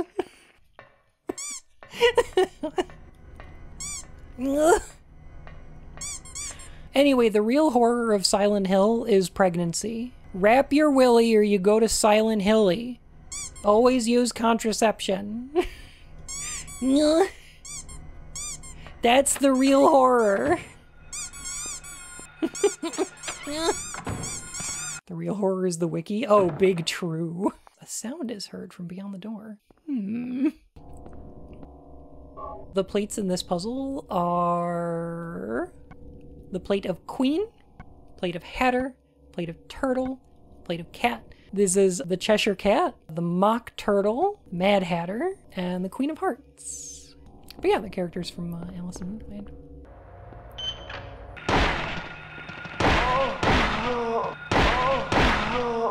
Whew. Yeah.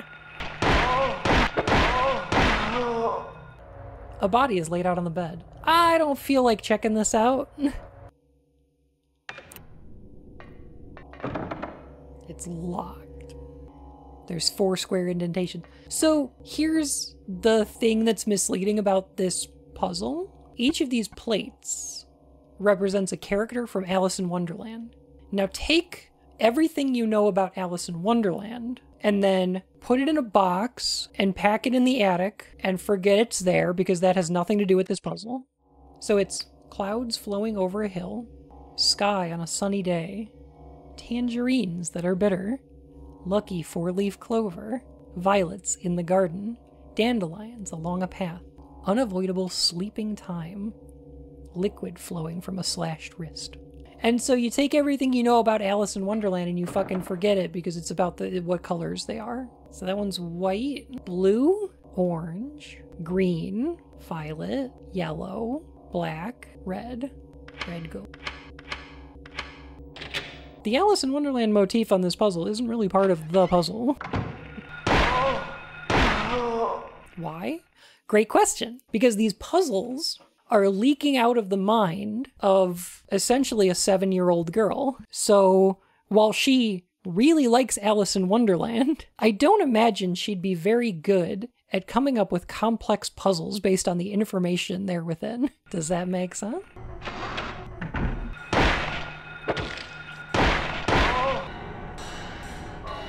The puzzles don't actually have to be created by them. No, not consciously. Like, Alessa wasn't making that puzzle on purpose.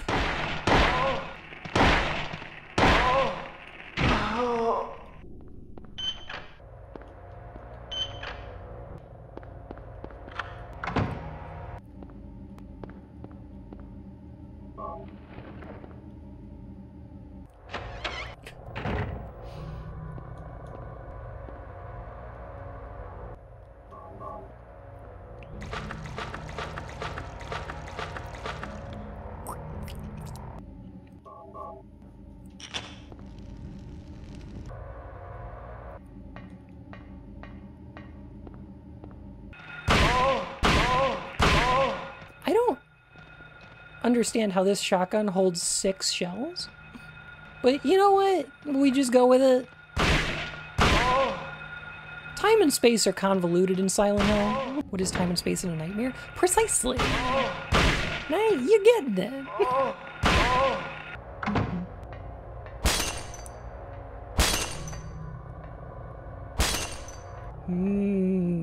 God, I love this room. Just glass break, glass break. There's a videotape here. What's this? Looks like someone's been here. Alessa. I Examination room key. Oh, we're not gonna have to take an exam, are we? Bed? What's it doing here? What is a bed doing in a hospital?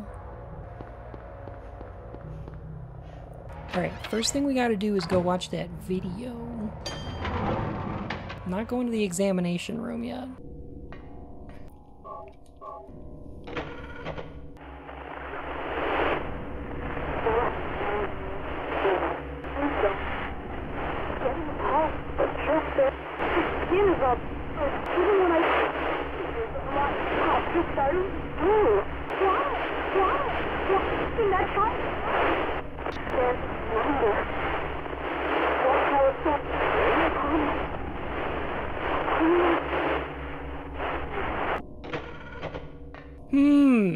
That's weird.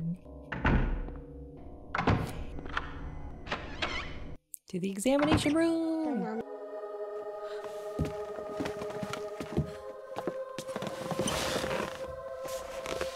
Okay, we're doing hugs. All right. Finally, someone else who's okay. Who are you? My name's Lisa Garland. What's yours? Harry Mason. Harry, tell me what's happening here. Where is everybody? I must have gotten knocked out. When I came to, everyone was gone. It's awful. So you don't know anything either. Great. I just don't get it. It's like this is all some kind of bad dream. Yeah, a living nightmare. Let me ask you, have you seen a little girl around here? Short, black hair? Short, black hair, 7 years old? A 7-year-old girl. I can't say that I have. I was unconscious all this time. I'm sorry. That's all right. Do you know anything about all that weird stuff in the basement? No. Why? Is there something down there? You don't know? Don't you work here? We're under strict orders never to enter the basement storeroom. So I really don't know. Sus? What did you say? What's the deal with that Kaufman guy? Damn! My head. What's wrong? Harry? Harry, let me help you. Was I dreaming? You were too late. It's you. Yes, Dahlia Gillespie. Call me Dolly, everyone does. Tell me everything you know. What's going on? Darkness. Hearts, light, darkness. Strength must overcome petty desire, childish sleep talk. Okay, can we talk about this line real quick? You know how I said how Dahlia's shit sounds like nonsense? How Dahlia sounds like just wild gibberish? This line sounds like such crap the first time you play this game. What does this mean? Strength must overcome petty desire, childish sleep talk. What the fuck? And once you know what's going on, it kind of makes sense though, actually. What is childish sleep talk if not dreams, nightmares? The nightmare of a child. Strength must overcome. Okay. I knew this day would come. What are you talking about? I don't understand a word of this. Believe the evidence of your eyes. The other church in this town, that is your destination. This is beyond my abilities. Only you can stop it now. Have you not seen the crest marked on the ground all over town? So that's what I saw in the schoolyard. This is important. What does it mean? It is the mark of Samael. Don't let it be completed. Hey, wait! So, here's where she mentions the Mark of Samael.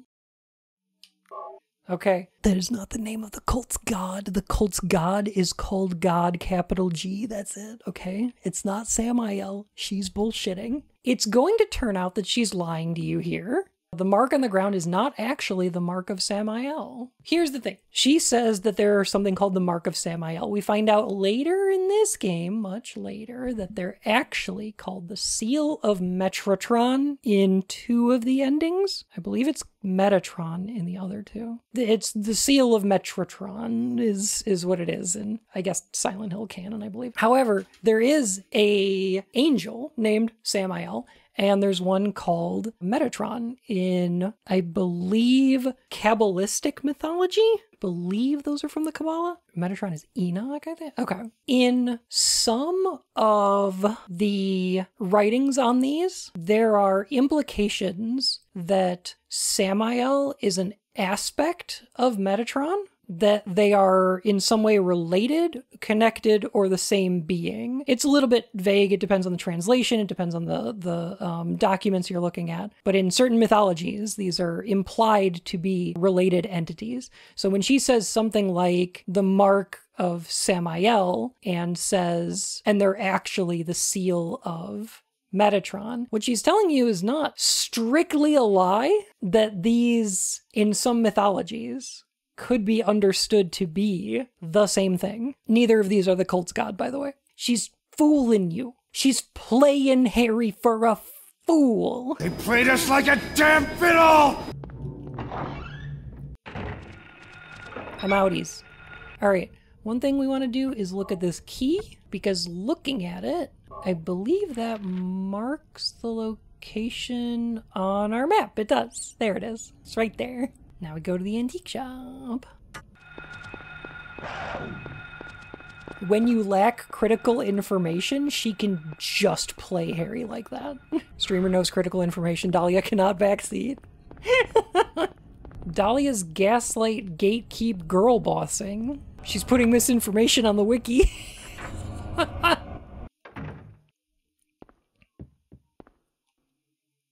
Trace on the floor that somebody moved the cabinet. Do you want to push the cabinet? What's this? Harry! Sybil? I'm glad you're okay. I shouldn't have left you. Things are worse than I thought. I couldn't get out. All the roads out of town are blocked. Cars have completely stopped running. The phones and radios are still out too. What about my daughter? Did you see her? I did see a girl. Was it Cheryl?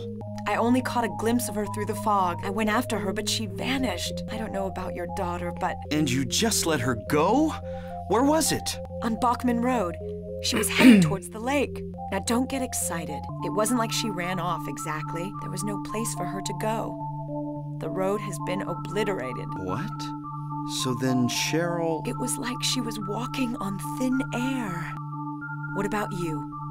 Anything? Yeah, I met this bizarre woman.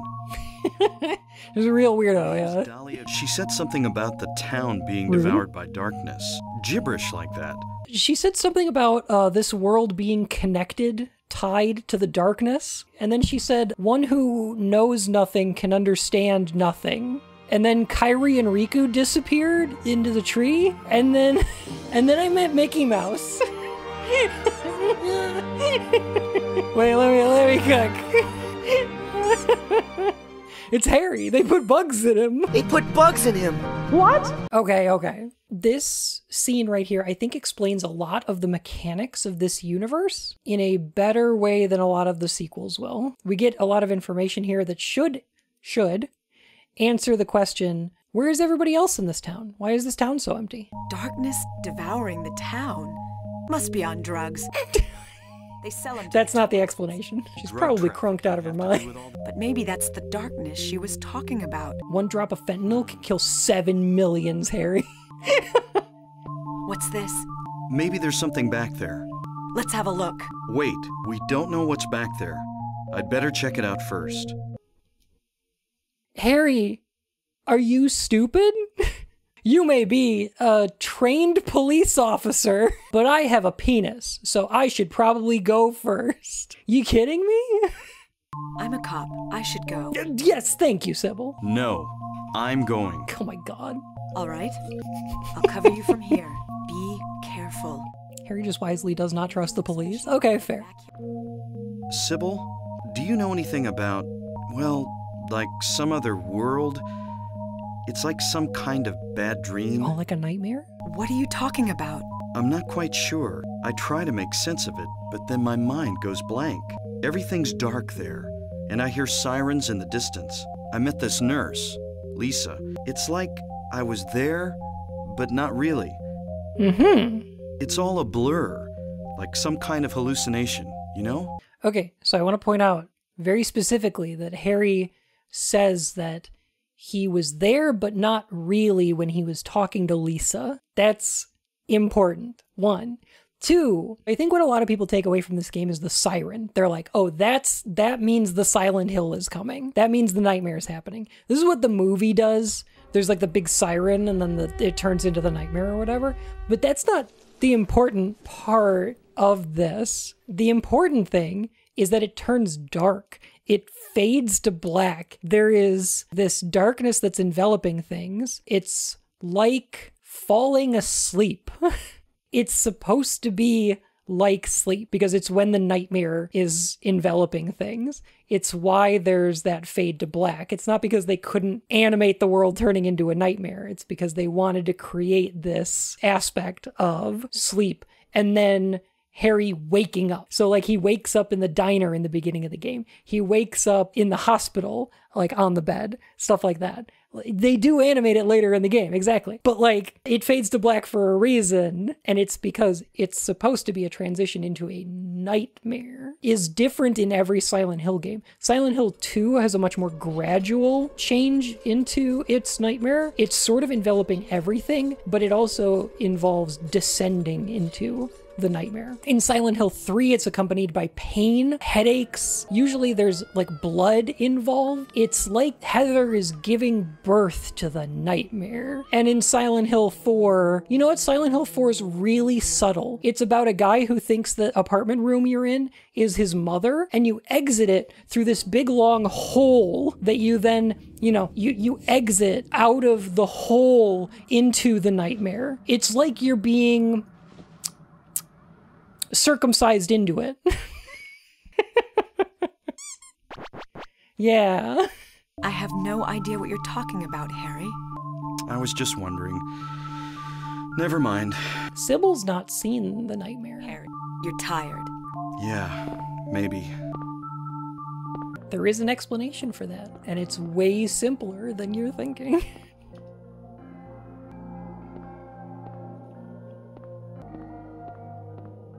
What's this? Some kind of altar. Never seen anything like this before. Maybe this is the other church. Small one-hand axe, moderately effective as a weapon. What kind of powder is left in the chalice? Maybe it's goofballs. What the? Oh. Harry? Are you okay? Harry? Harry's gone. Where am I? You were having a bad dream. Was I? Hey, you don't look too good. Are you okay? I'm fine. Nothing you need to worry about. Well, if you're sure. Lisa, do you know a woman named Dahlia Gillespie? Oh yeah, that crazy Gillespie lady. Crazy old Gillespie. She was in here raving. Whoa, slow down, Gillespie. But I heard her kid died in a fire, and supposedly she's been crazy ever since. Well, she says the town is being devoured by the darkness. Do you have any idea what she's talking about? The town devoured by the darkness. Yes, I think I do. Before this place was turned into a resort, the townspeople here were on the quiet side. Everybody followed some kind of queer religion, weird occult stuff, black magic, that kind of thing. As young people moved away, the people figured they'd been summoned by the gods. Evidently, things like that used to happen around here all the time. Would any of y'all like to convert to my queer religion? Queer religion? Signed USA. Before the resort, there really wasn't anything else out here. Everyone was so flipped out. Gotta blame it on something. Everybody was hopped up on goofballs. Then a lot of new people came in and everybody clammed up about it. A cult? Last time I heard anything about it was, gosh, years ago, when several people connected with developing the town died in accidents. People said it was a curse. Oh, I'm sorry. I'm rambling. I'll shut up. Maybe like that guy that we found a note from in the police station. Was that another dream? Did I pass out again?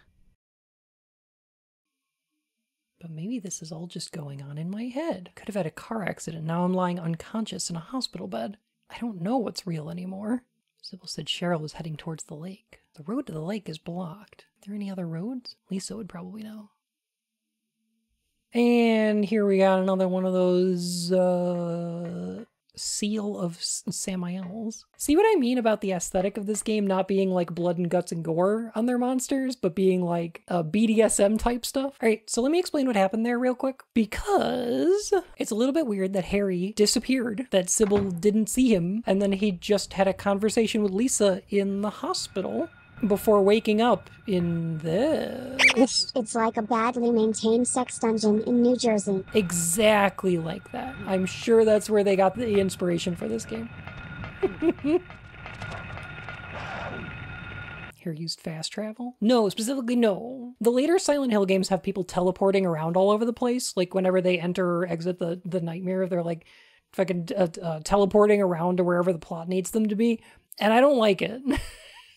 I don't like it. This game is actually pretty easy to understand because what happened is that Harry was pulled into the nightmare. The nightmare can overtake reality. It can manifest things out of it, but it can also pull people into it. His conversations with Lisa when he's like, it felt like I was there, but I was not really there, are taking place inside Alessa's dream. They are the only parts of this game that don't take place in the real world. And they go a ways towards explaining what may have happened to the other people who live in this town. When Kaufman says everybody was gone, it's possible that when the nightmare is overtaking this place, it's just plucking people out and is bringing them into the nightmare, and it's putting them back where they belong afterward. What is happening when it gets pushed back outside? That is the nightmare manifesting in the real world. It's escaping Alessa's head. And the reason for that is the mark of Samael. But we'll find out more about that later, because it's not actually the mark that's causing it. It's that Alessa needs to astral project herself into an area to create those marks. And her manifesting there also brings her nightmares, her intrusive thoughts, the things in her brain that she's trying to stop get drawn out with her. Oh, and the reason that Sybil has not seen the nightmare is because it hasn't manifested where she is. Vestal. Yo, I love Gigastore's Vestal. Not Virgin. As in the Vestal Virgins. And there you go. Yeah. Because it's clearly the Virgin logo, but it's Vestal. It's cute. It's fun. I do like that while this mall is very tiny, it's a very small part of this game, they do revisit the idea of a mall in Silent Hill 3.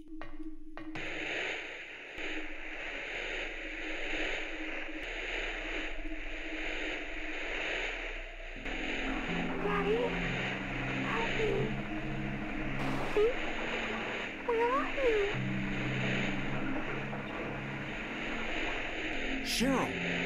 If you look at these screens after the clip of Cheryl, there is a couple of frames of Alessa. Kind of hard to see, but there are a couple frames of Alessa on these TVs. The museum water. Museum water! Hey, you guys, we need to get some water. It might have said watch. The museum watch? That would make more sense. Anyway, the idea of being plucked out of reality and brought into the dream is the explanation that I kind of go to for why there are some people missing from this game. I mean, it is a very small ghost town. This town has a population of probably like 30 people, but Kaufman says people have gone missing. In Silent Hill 3, we wind up seeing like an entire mall full of people just kind of disappear or change. One of the characters wants to draw doubt on that, telling you that you're seeing people as monsters and then saying, just kidding. In Silent Hill 4, we see for a fact that people can enter dreams. So people can enter dreams like they're places, which is a concept that some Lovecraft stories actually deal with. People think Lovecraft was only doing like eldritch horror stuff, but that's not true. There's also like the dream realms and things like that. But it's an interesting concept. I think Stephen King deals with some of that too. Oh, I love this. You could see like the larvas, the buggos on that thing? I'm gonna say corpse? Oh, what a good setup.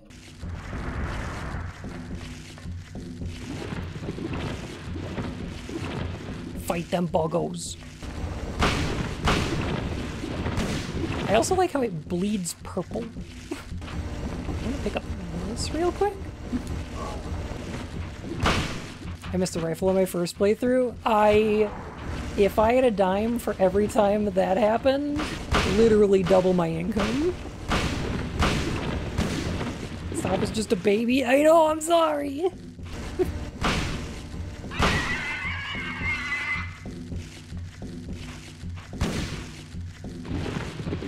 Okay, bye.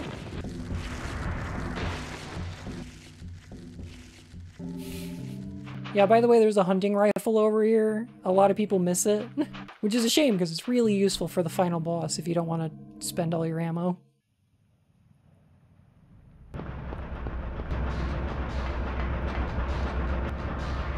Welcome to Silent Hill Wind Farm.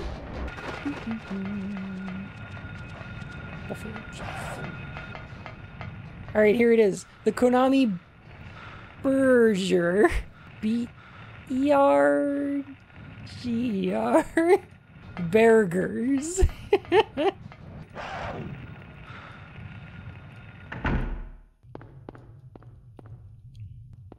this where we found Lisa? Harry! Glad you're okay. Oh, thank God you came back. I was scared to be here all alone. I'm here now. I was worried too. I'm real happy to see you.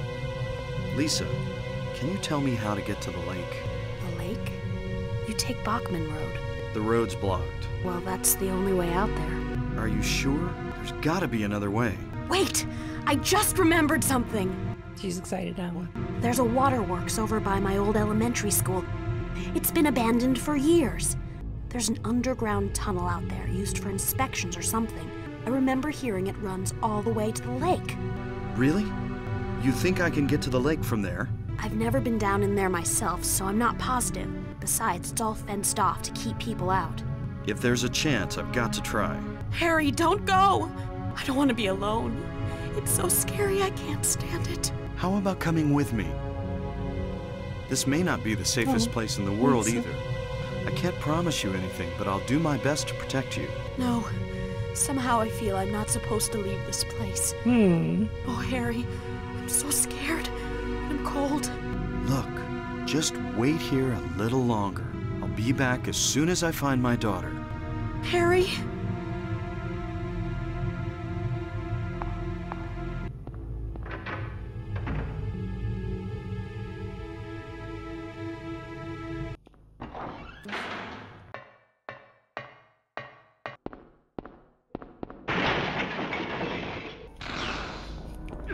I think I might use the hunting rifle for this. What a cute moth. So this is actually, I don't know if you remember, but we fought this caterpillar earlier in the mall. It has become a big ol' moth.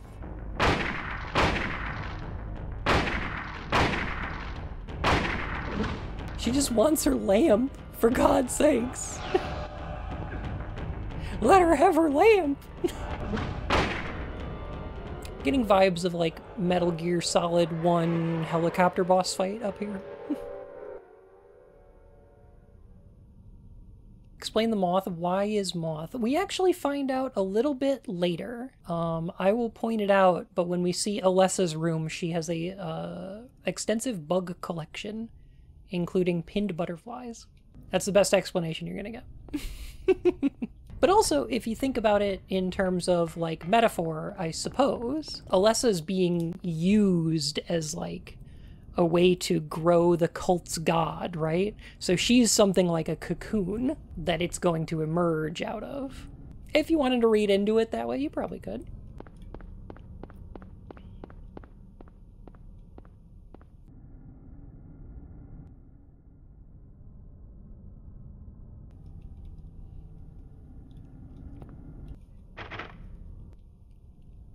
The lock is worn out. I may be able to break it if I hit it hard. I like this. This is something this game does like once or twice and never again. No, you don't need to get a key. You can actually just fucking bust it.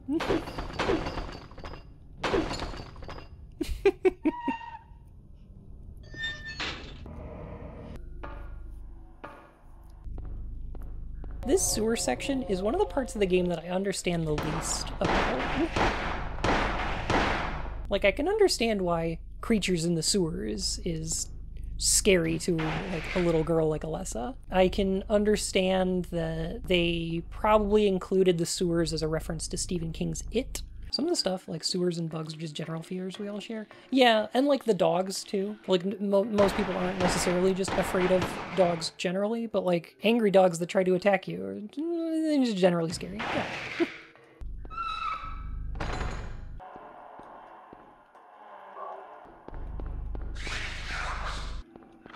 Good old PS1 water. Look at them animated pixels. I love that. Creepy things on the ceiling.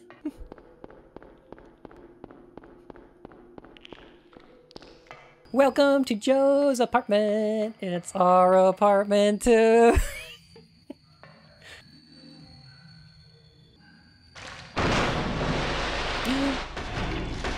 I am Audi 5000.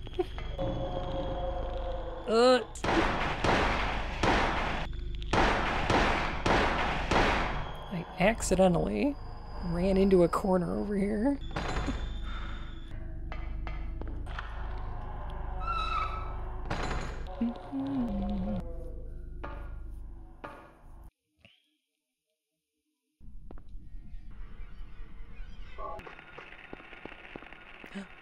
Annie's bar, and we can go in it.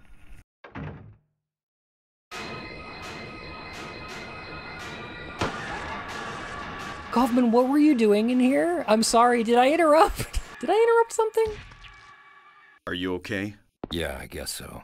But I'm beat. I thought I was a goner there. So how'd it go? Did you find a way out? No, not yet. How about you? Zip. Nada. This craziness can't go on forever. A military rescue squad should be here any time now. If they come through the town, we're home free. I hope so. I better get going. Do you know a girl called Alessa? No. Nope. See ya. Funk tour. Ladies. Kaufman must have dropped this. Looks like it's full of stuff.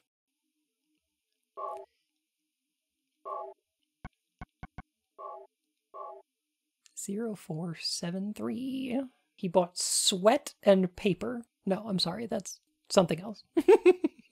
So here's an interesting thing, I think, in this game. So just next to Old Silent Hill up there is where we entered this area.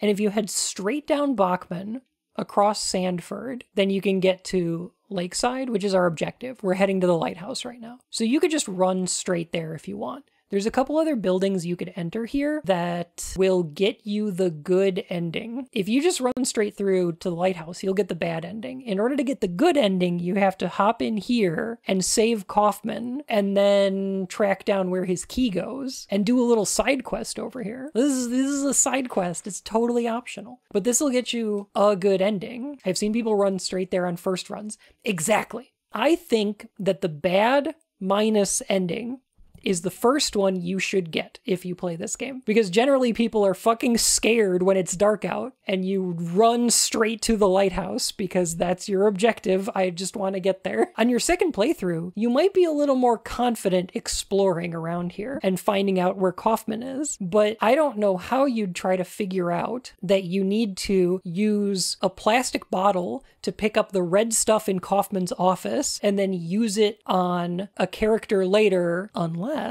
you've seen the good minus ending. It's supposed to be a hint, albeit not a great one. Yes, it's not the best one, but I think this game is meant to be played a couple of times to get different endings.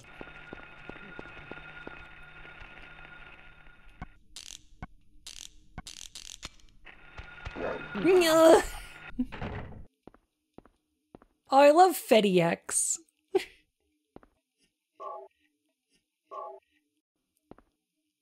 He came by. I handed over the package that the woman left here. September 12th. He showed up at Norman's, too. Don't want to be involved with the likes of them anymore, but getting creeped out even more than before. Thought of leaving town, but I'm afraid what will happen if I do. This sounds like a drug deal. Norman's grand opening. 3 loaves of bread, 2 cartons of milk, 2 dozen eggs. Rear entrance code 0886.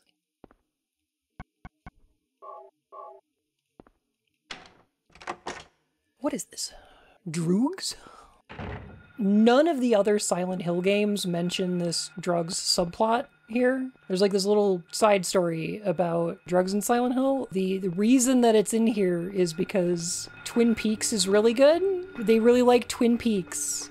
Twin Peaks has an extended plotline about cocaine smuggling. No, I'm serious though. No, I'm actually serious. Like for real. That's why it's here. Twin Peaks was really popular in Japan for a while.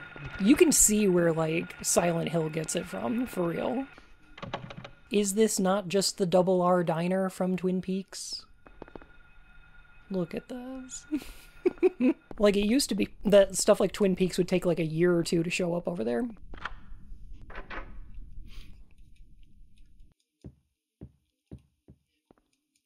Nobody inside.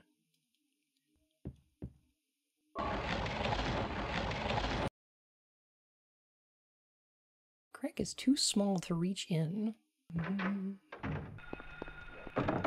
It's locked. There we go. Got it.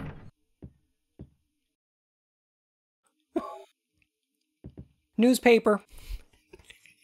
I really like Harry's one-word descriptions of things. They're very different than the stuff Heather will say in like SH3, where he just looks at something and points at it and goes, newspaper, or like Bible. It's great. It's the same date as the one in the hospital. Investigation stalled. PTV dealers still at large. Suspicious deaths continue. Like the anti-drug mayor, a narcotics officer dies of a sudden heart failure of unknown origin. The poster is on the wall. Don't look at it now, though. Don't look at that now. You might get the bad ending. You might get the pervert ending if Harry looks at the poster too long. How dumb would it be if they had a game where, like, it was like this, but, like, if you looked at stuff, it would influence your ending? And then there's, like, an alcoholic ending, and then, like, the pervert ending, depending on what you look at. September 10th. Took package. Told to sit on it a while. Don't want to get involved, but can't disobey.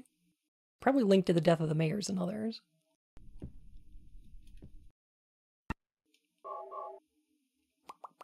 Now we can use this magnet to get the motorcycle key.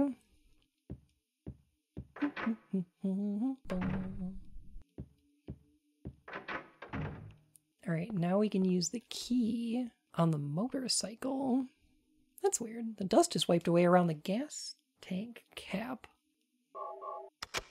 Is literally in Deadly Premonition. You know why? Because this is literally Twin Peaks. It's like the busted vial I found in the director's office at the hospital. It's like the vial from the director's office. That's an important line. Give me that. What is this? That's none of your business. Instead of messing with that, how about coming up with a way to get out of here? You shouldn't be hanging around here goofing off. What do you think you're doing? You want to get yourself killed? Get out of here. Okay, take it easy. Unless you want to die, keep your mind on business. Got it? He's acting real sussy. That guy's got to be involved in the local drug racket. Man, was he pissed. And in such a rush, too. That was probably dope in the bottle. Anyway, better let him do as he pleases. There's more than my life at stake. Guess I wasted my time. Better hurry. I'm worried about Cheryl.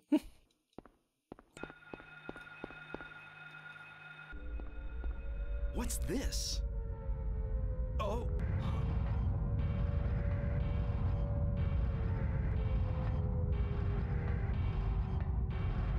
Rather than shifting from reality to a nightmare, this is more like reality becoming a nightmare. I don't like this feeling, like something bad will happen. No doubt, something terrible is going on.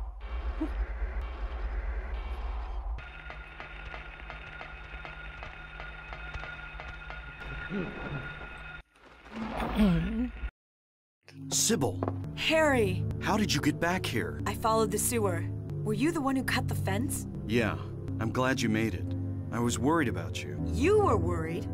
Where did you disappear to? Never mind. I want to know what's going on here. What is with this town?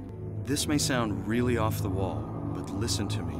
I haven't gone crazy and I'm not fooling around. At first, I thought I was losing my mind, but now I know I'm not. It's not me.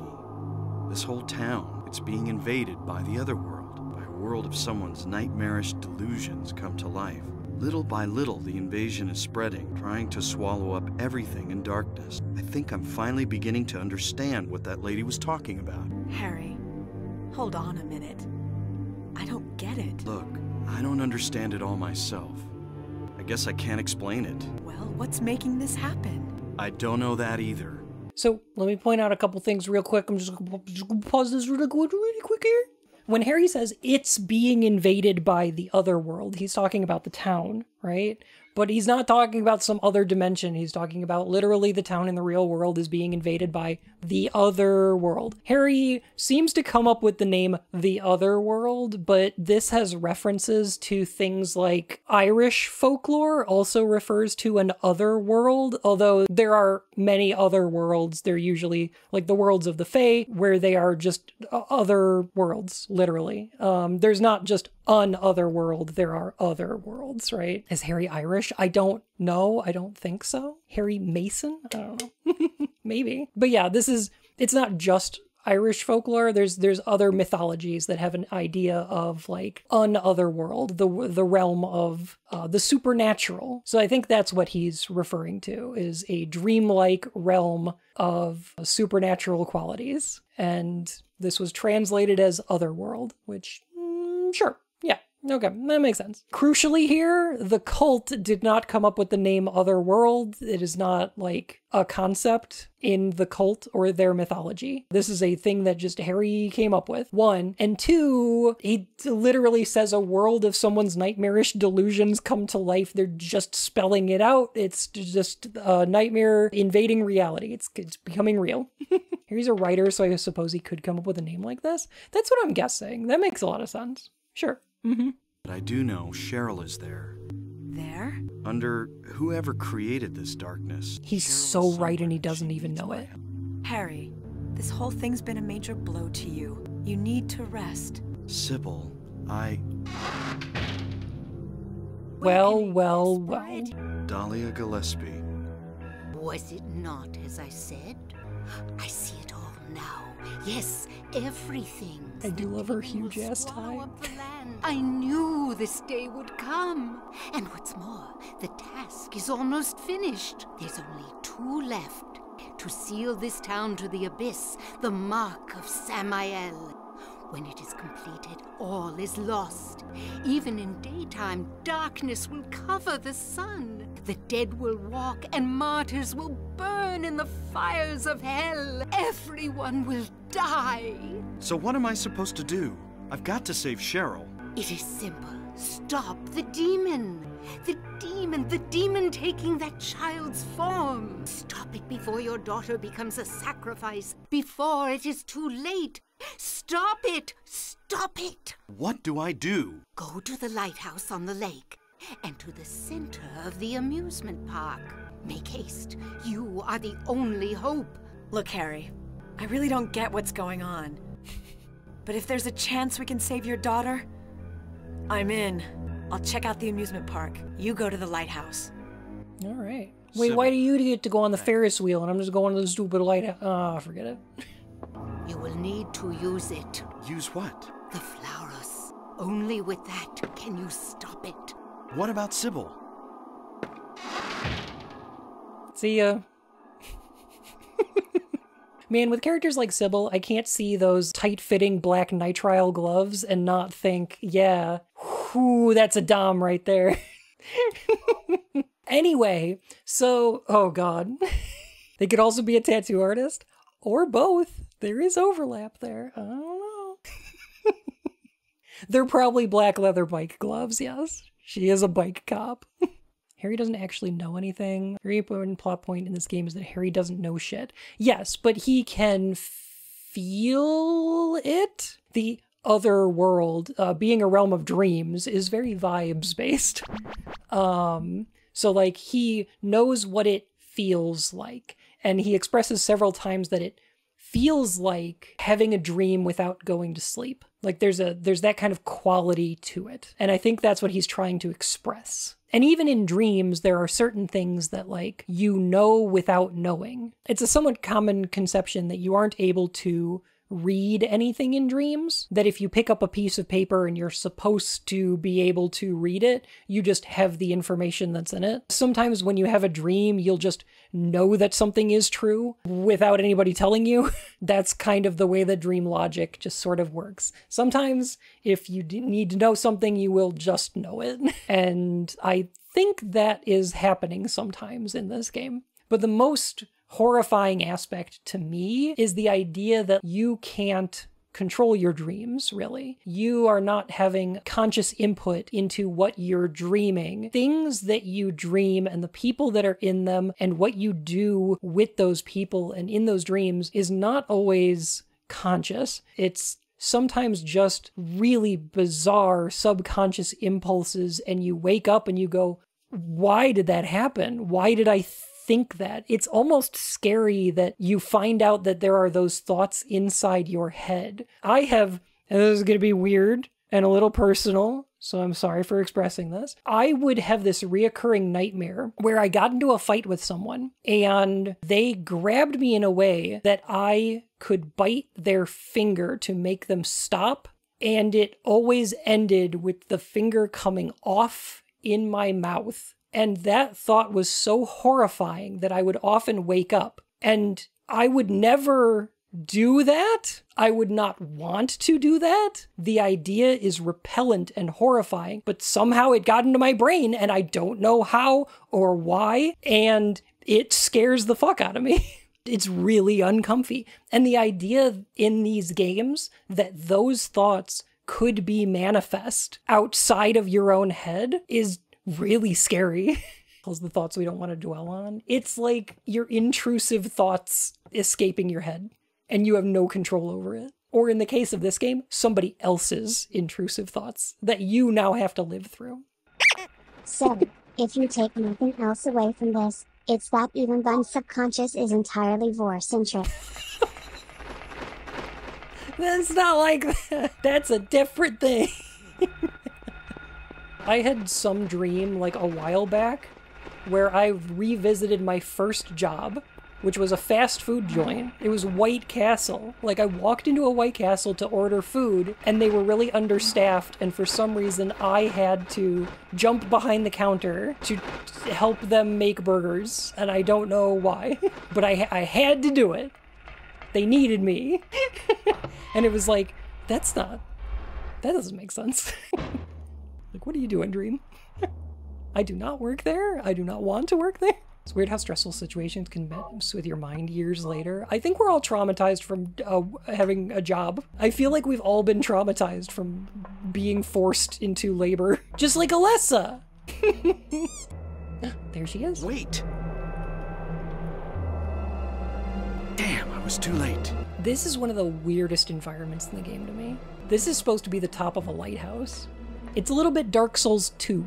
You know when you get to the Iron Keep and you're just like, that doesn't make sense for this to be up here. DS2 is intentionally designed to be very dreamlike. Yes, and it's one of the things I love about it. I really like that. God, and I love this camera angle. It's so good they use it twice, and you know what? It works both times, back to back, right here. Like this descent into darkness is, oh, it's so good. Sybil hasn't come back. That creep's sure to show up at the amusement park pretty soon. Let me be on time. What do I want to say about Silent Hill before we get to the end of this thing? Because we're pretty close. Hello?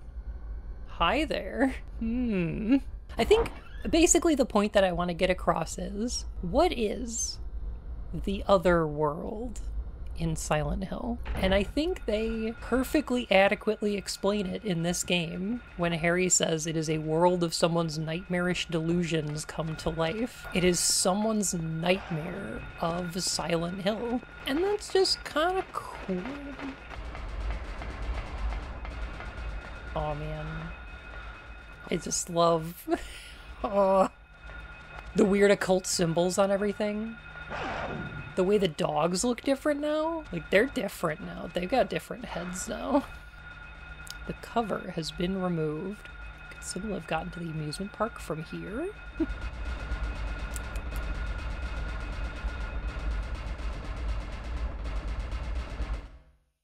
Jeez, the sound design in this game.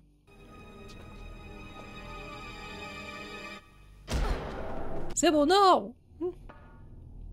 Man, look at that big old mark of Samael. The noises down here are so good. They don't need a lot of music. They just need the right music. Ah! Ooh, look at you little mumblers. Look at that. Oh, it's so cool. I love this tunnel too. It's so cool. And then you start getting the amusement park bits. Oh god. Like it's transitioning from one location to another. Oh my god.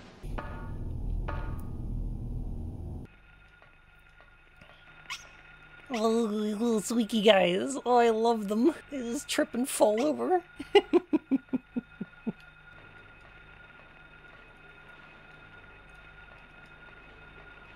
One kid trying to get on the ride. Isn't it interesting that these little claw hands usually show up in the amusement park and the school? It's like the middle school and an amusement park. And there's one of them in the sewer. I think that's interesting. It's a little sad.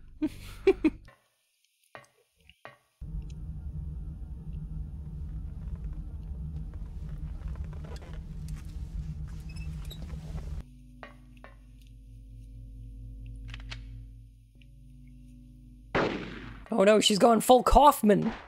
If I remember correctly, I think we have to damage her first. What we want to do is use this unknown liquid. How do we know to use that? Oh geez, that does so much damage. She will just slap the shit out of you. Now I think we can use it now.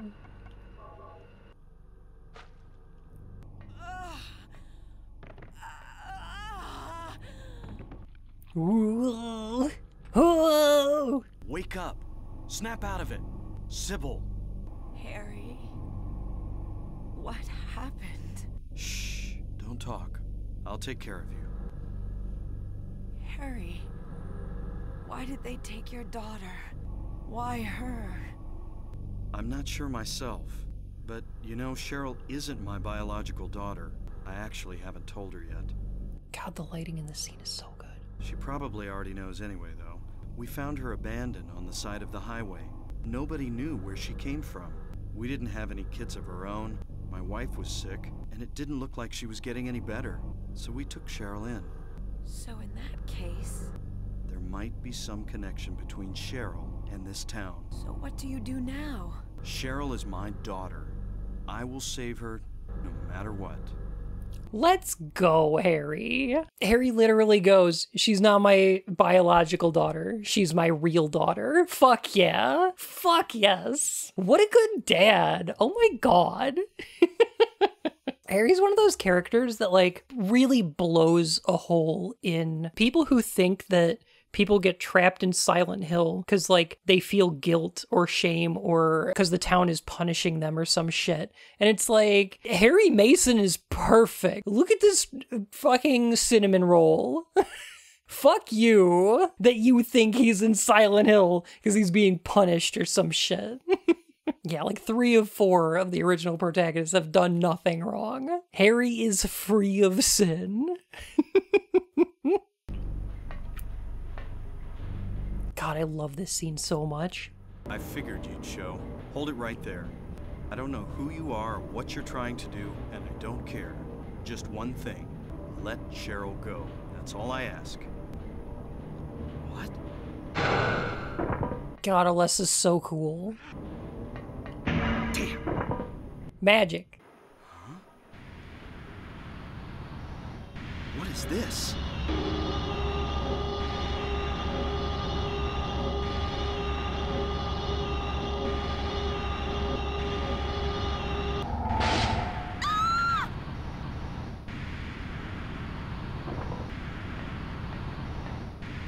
Where's Cheryl? Give me back my daughter. We meet at last, Alessa. Dahlia Gillespie? Where's Cheryl? Where is she? Alessa, this is the end of your little game. Mama? Huh? Could she be... You've been a ghastly little pest, haven't you, Alessa? I was careless, thinking you couldn't escape from our spell. But Mommy didn't know how much you'd grown. That's why I couldn't catch you all by myself. But what a pity, yes? Now you're half indebted to this man for his help. Hey, what are you talking about? Alessa, my dear little girl, there is one thing left I need you to do for me. No! Get away from me! Bad girl. Everything is ready. Let's go home. What's going on here?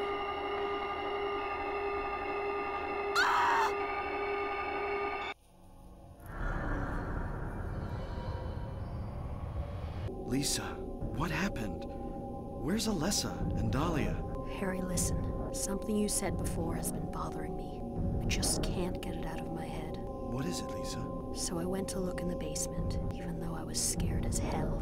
Like you said, there were these creepy rooms, but nothing really unusual down there. But while I was down there, I got this weird feeling, like I'd been there before, like something happened there. But I can't quite remember somehow. What was it? Harry, help me. I'm so scared. I can't take this. It's only a temporary thing. You're in shock from when you were knocked out. Don't fret about it. You'll remember after a while. No. You don't understand. You really don't, Harry.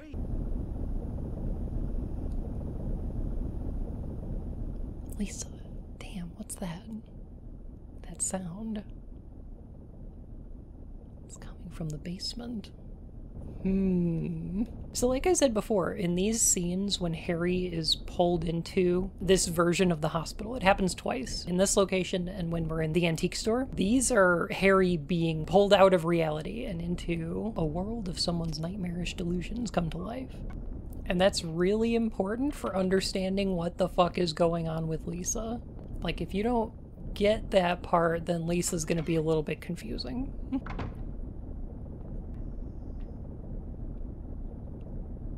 Jeez, how good is the cinematography in this game? Huh? Like, oh my god.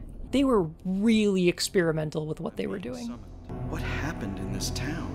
What could be making things like this? I have a feeling if I take the elevator down, I'll find it. Is this done on the same engine as Metal Gear Solid? That's a great question. We may never know. It's a Konami game from around the same time period, so it's very possible they shared some code, but it's from an era of games where you made a new engine for every game. There were some games that were like based on others, and you would reuse code all over the place, obviously. But like the idea of having a bespoke engine that you would create a whole game in, this was pretty early for that kind of thing.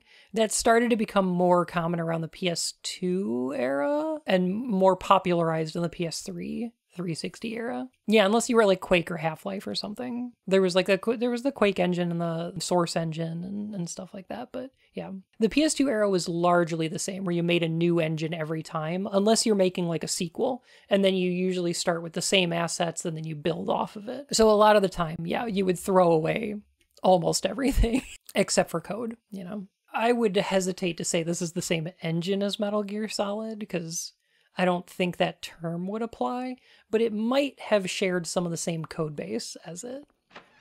I'm just not sure. And the only way to find out is talk to people who worked on it. Yeah, documentation was relatively uncommon, because usually when you finished a game and released it, you would then throw away all of your source files because you don't need them anymore.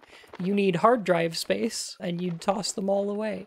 Silent Hill lacked so much documentation that there was never a story Bible. Like, there was never a series document that tells the story of these games, which leads to a lot of problems. Birdcage is locked. Yeah, there's a key in this faucet, but I can't get it out no matter how much I pull.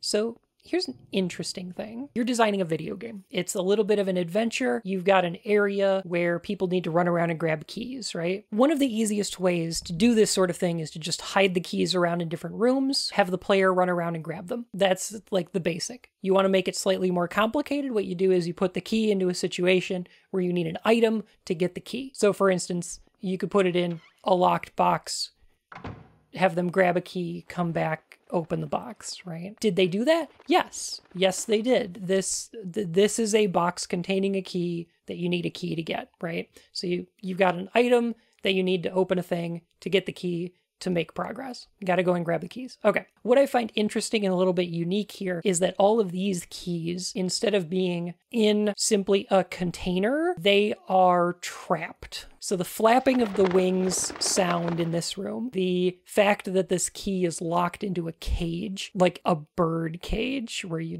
have like a living thing, or like where you would have flowing water, instead there is a key jammed in the faucet. Like, they've turned this game mechanic into something that feels like instead of collecting keys, you have to free them from their imprisonment. The keys are in bondage. If I may quote my immortal, Voldemort has him bondage. Truly a masterpiece of literature. Also, hey, check this out. Do you remember when we went into the mall, there's that television that's displaying static, and then it shows Cheryl with flashes of Alessa, and then it starts showing repeating symbols? Hey, the symbols are back, and now we get to see what they are. Just a wall. I love that they knew you would check it. I love that they were like, oh, they're gonna check that wall.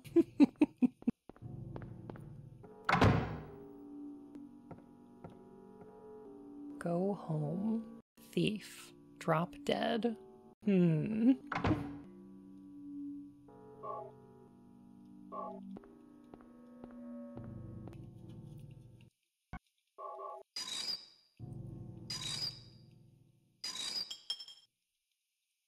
Key of Ophiel.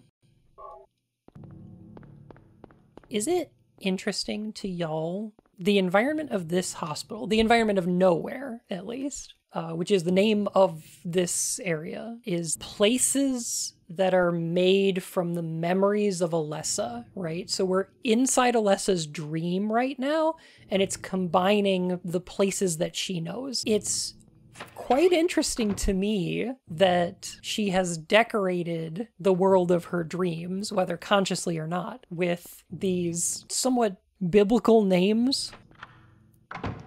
It just shows how much Alessa actually knows about the cult and its rituals and its mythology. Like, that's a lot more than you'd expect from a 14-year-old. This is another puzzle. Remember, in the hospital, there is a puzzle where you collect a bunch of plates, which are all named after characters from Alice in Wonderland. That has nothing to do with the puzzle. It's all about the colors of the plates. This one's also a great misdirection, because if Crab is 10 and Ram is 4, you're going to start to think, oh my god, wait a minute, these are all astrological signs. So what would Taurus be? Or Sagittarius? Or Gemini? So that's what you should be thinking about. Oh my gosh, how do the astrological signs fit in with the numbers here? And then maybe there's a pattern where you can fit, like, okay, Cancer, number 10, which month would that be? No, that doesn't matter. No. It is the number of limbs. See, Ram has 4. Fimsh has 0. So many players think this is a Zodiac constellation puzzle. Exactly. But that's the misdirection. That's why I kind of like it. I kind of like this puzzle because it makes you overthink it. Because it's so simple, but the fact that they're using images from astrology makes you think too hard about the puzzle when you're supposed to just go, oh, 2 arms and 4 legs. Oh, that's 6. Yeah, so this would be the bull, Taurus, 4 legs. 2 people, that's 4 arms and 4 legs together. That's 8. It's a really clever puzzle because it's way easier than it implies. Oh, Stone of Time. Good thing Harry knows what that is. Oh, yeah. Large stone with a clock face design on pillar with astrology chart hanging from it. Harry, where are you seeing that? I don't know if I'm seeing that. Names engraved on a lithograph, the Grim Reaper's list. Yes, the head count is set, young and old lined up in order of age. Then the pathway opens, awaiting them the frenzied uproar, the feast of death. Okay. There is a slate. So I think this one's a little more obtuse, I'm gonna be honest. This is one of my least favorite puzzles in the game, I think. This one makes not as much sense. Grim Reaper's list, lined up in order of age, young to old. That's easy enough to do. So what you do is you line it up, Albert Lords, Lydia Findley, Edward C. Briggs, Roberta T. Morgan, and then Trevor F. White. But like, then what are you supposed to do with that? You're supposed to enter it on the keypad, which is right over here. That's easy enough to figure out. But now we just got a bunch of letters. So like, did you type in the whole name? Fuck no. Jesus Christ. I guess it's easy enough to figure out that you're supposed to use the first letter of the first name and then type in alert. It's an okay puzzle. It's okay. It's one of the more obtuse ones. There are better and worse puzzles than this. Amulet of Solomon. So, Amulet of Solomon, probably a reference to Solomon's seal, which in, I'm gonna get this wrong, Gnostic folklore is a seal that Solomon used to contain a djinn in clay, right? Body is laid out on the bed. Don't feel like checking this out. Harry, Lisa, what's the matter with you? I get it now. Why I'm still alive even though everyone else is dead. I'm not the only one who's still walking around. I'm the same as them. I just hadn't noticed it before. Lisa. Stay by me, Harry. Please. I'm so scared. Help me. Save me from them. Please. Harry?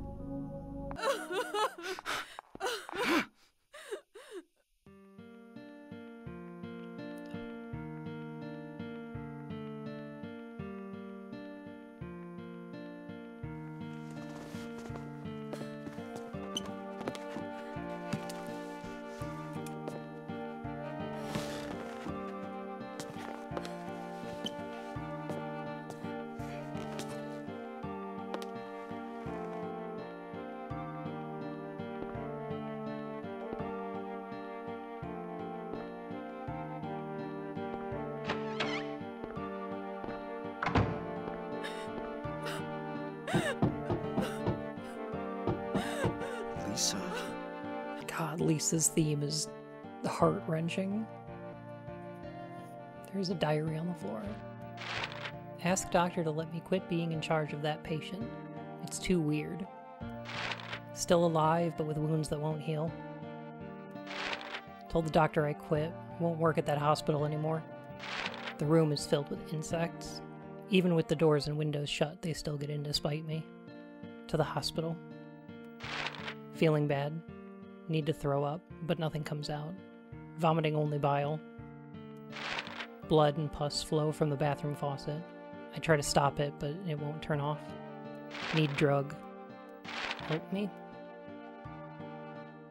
I find Lisa a ridiculously fascinating character who is explored more in Silent Hill 2 indirectly. And I don't know if people think about that. About Lisa in Silent Hill Origins? Oh god, don't even. not get me started. So, okay, so Lisa was a nurse that looked after Alessa the 7 years that she was in a hospital. However, the person that we meet here is not Lisa. She is Alessa's memory of Lisa. When she says, I figured out why I'm still here even though everyone else is dead. I'm the same as them. What she's talking about is the creatures, the monsters, the things running around town, the other world itself. She, like the nightmare and the creatures, is a manifestation of Alessa's power. And she realized it? That's terrifying.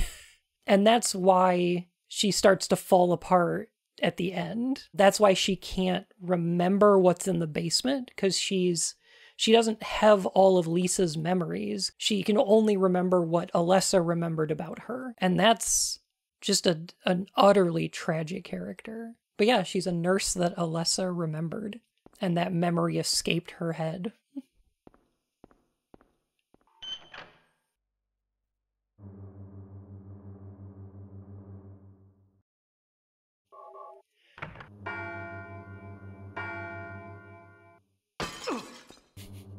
Harry, what are you doing? Just killing time.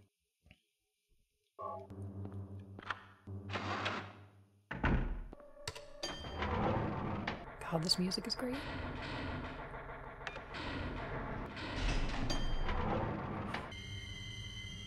Crest of Mercury.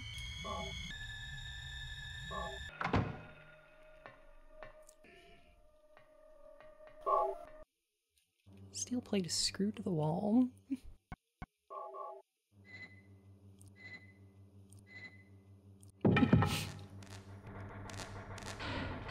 Electricity is flowing to the key. I'll get shocked if I grab it now.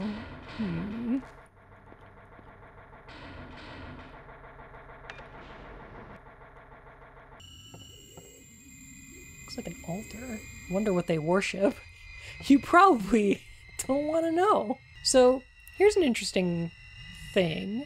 I think that these two paintings right here show up again in Silent Hill 3 in the church, which explains the cult's origin story. I believe these are the paintings where a woman offers up a reed and the man offers up a snake, and they both ask for, I think it's salvation and redemption? Oh, I can't remember off the top of my head.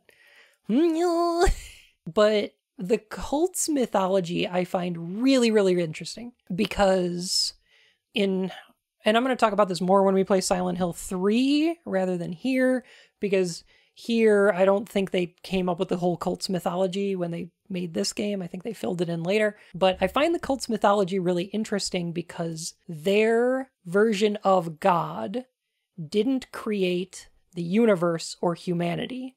God was born from humans. Like, humans gave birth to God, and she gave them the ability to die, and then promised that she would bring about an eternal paradise when she returns. And in her exhaustion, she dies. So God is born from people and dies with the promise that she will return one day and bring about an end to all suffering. All suffering on earth, that's all gonna end once she brings about paradise. And so the cult is like, we need to birth another god. So that's why, like, Alessa is a thing. That's why Alessa goes through an impregnation ritual to try and birth God out of her, is because their god is going to be, born from people. It's not going to return from without or something like that, which I think is just a fascinating mythology. I think it's pretty cool. I also think that the cult is wrong. I think they're wrong. I don't think their god exists. I think it's made up. It's fiction. Our writers came up with it. Get a Jonathan Frakes voice. It's false. We made it up. No, it's a fake. It's fiction. It never happened. If it's true that God is going to bring about an eternal paradise, then it is a moral wrong to stop them. if God's birth will bring about an end to all human suffering for eternity, there is no cost too great. Right? The other world is paradise for them. No, it is not. No, it is not. No. The other world is a nightmare, and some of the cult members understand that. But this is not paradise. They don't see it as paradise. They don't see monsters as angels. That's not a thing. The other world, the nightmare, that is not paradise. It's not. If we kill all the people... No, they're not trying to kill all the people either. They're trying to bring about an eternal paradise on Earth, and the nightmare is just the cost of doing business. For the god they birth, for the monsters, we see there is a thing outside there which delights in torturing, is why else is the cages? No, because the god's not creating any of this. It's a little girl's psychic powers. Her nightmare is escaping her head into the world. This isn't a creation of God. It's a creation of Alessa, and it's nothing but a detriment to the rest of the people in the town. There are characters like Kaufman or Vincent who are actively fighting against the monsters and the nightmare because it is a problem for them and their cult. But yeah, paradise is not the nightmare. They are very different things. The nightmare is just a side effect of the way that they're going to bring about God's return. The light to the future. That would be the light. The light illuminating the darkness.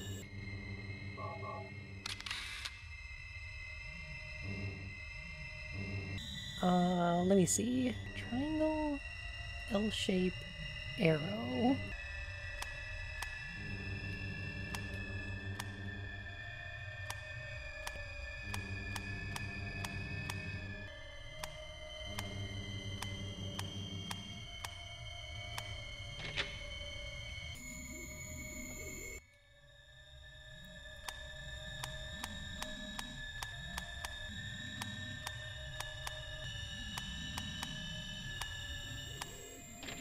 Good enough.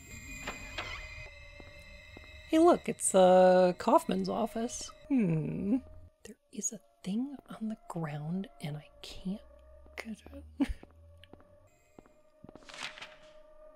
Oh, here we go.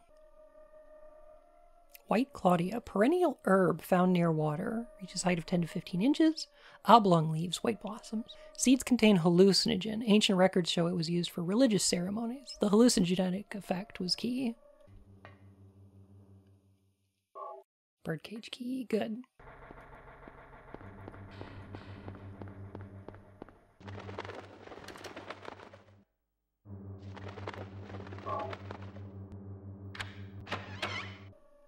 Oh, I love this one. Chain is missing a link. There's a dagger of Melchior. Well, time to turn around and walk away. Yeah!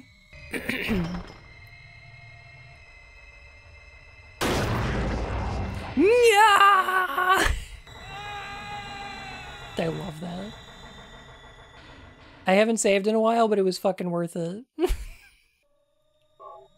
Okay, so this time, in order to not get vored, yeah, we put the ring of contract on here. If you like it, then you should have put a ring on it.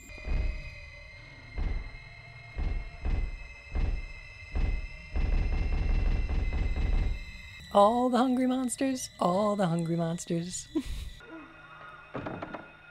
Bethor. No.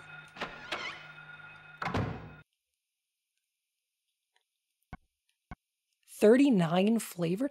I don't think I could even name 39 flavors of jelly bean.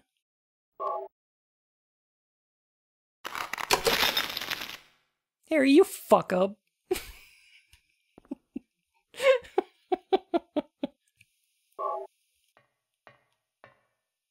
VCR, it's old but usable. So the previous time we tried to use this VHS tape, it was mostly just static.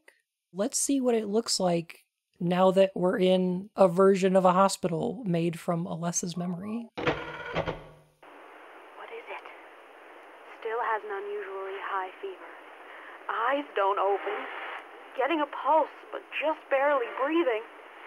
Her skin is all charred. Even when I change the bandages, the blood and pus just start oozing through. Why? What is keeping that child alive? I can't stand it any longer. I won't tell a soul. Promise. So please.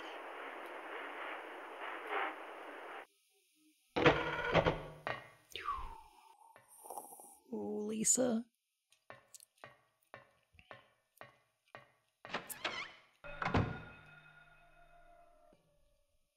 There are a specimen of butterflies and moths hanging on the wall. 6, maybe 7. Must be a kid about that age. Short black hair. There are old fairy tales, picture books of animals, and plants on the shelf. Child's drawings are scattered on the floor. You can see that pink doggo and one of those air screamers, like the little flying guys. And there's a green guy, maybe like the guys in the sewers. They're all kind of monsters from the game.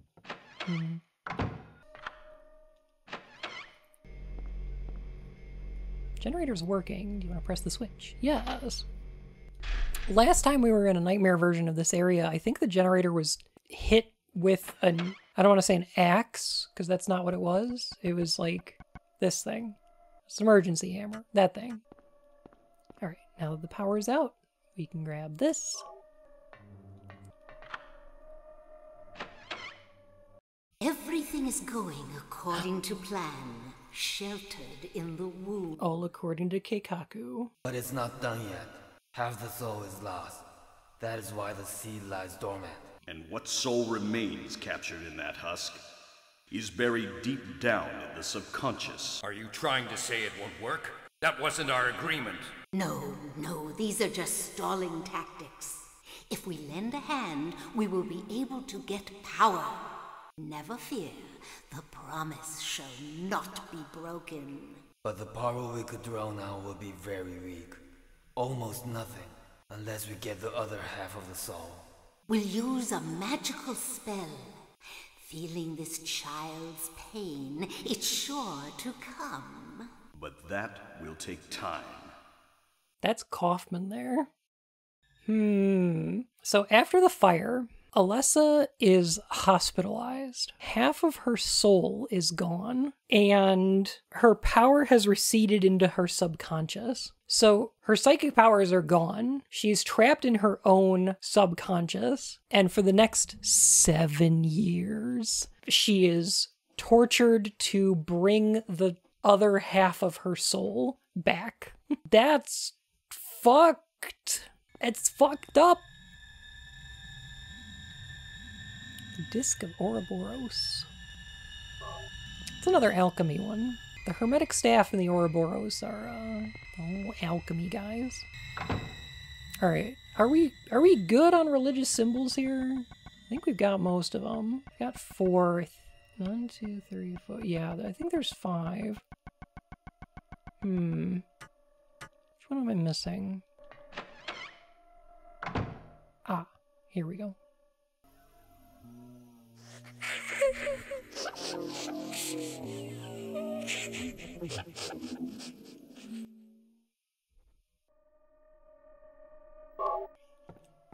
Floors and walls are covered with graffiti.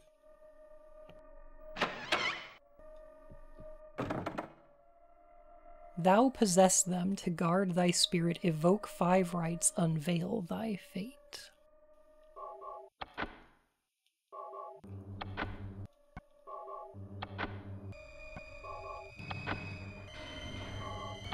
Okay, so I believe this next scene is gonna fill in the rest of the gaps for us.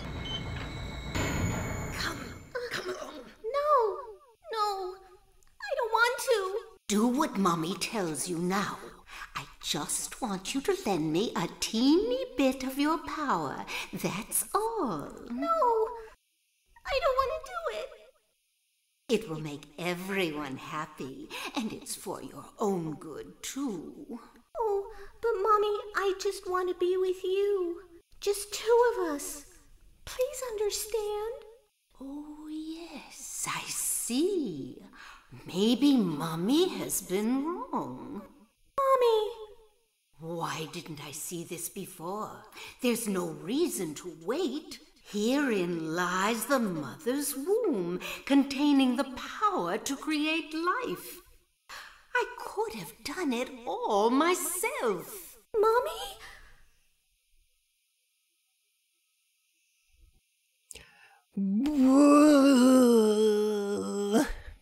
That's fucked up. Dahlia ruined everything for everyone. I think the person she ruined it for the most was the cult, but I'm excited to explain why that is. It's trauma. I love how this staircase just keeps going. I was shocked to realize the talisman of Metatron was being used. See, Metatron? Told ya. Just a little longer and all would have been for naught. It's all because of that man.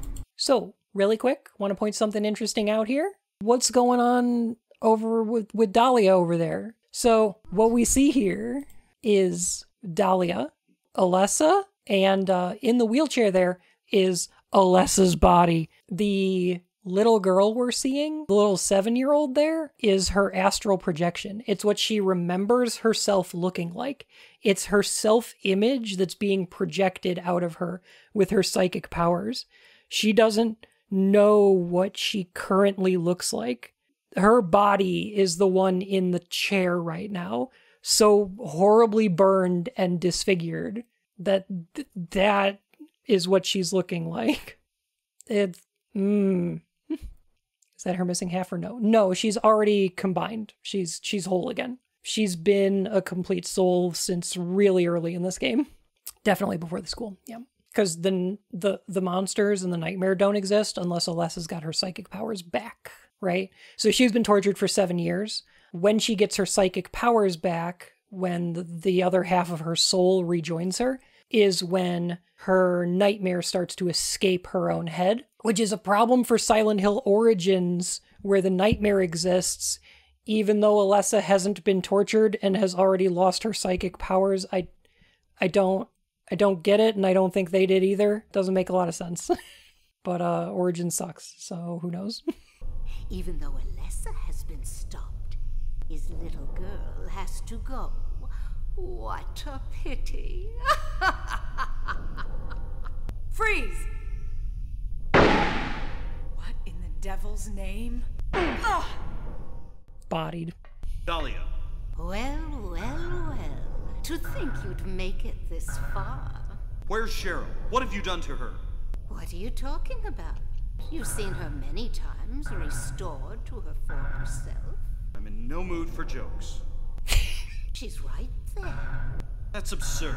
You are the only one who thinks so. Why are you doing this? It's been a long 7 years. For the 7 years since that terrible day, Alessa has been kept alive, suffering a fate worse than death. Alessa has been trapped in an endless nightmare from which she never awakens. He has been nurtured by that nightmare, waiting for the day to be born. That day has finally come. I feel like he has been nurtured by that nightmare waiting to be born is a slight mistranslation caused by the fact that Japanese doesn't have gendered pronouns, so you just kind of gotta pick one. The same thing happens in Metal Gear Solid when they call Dr. Clark he, and then it turns out that that's paramedic.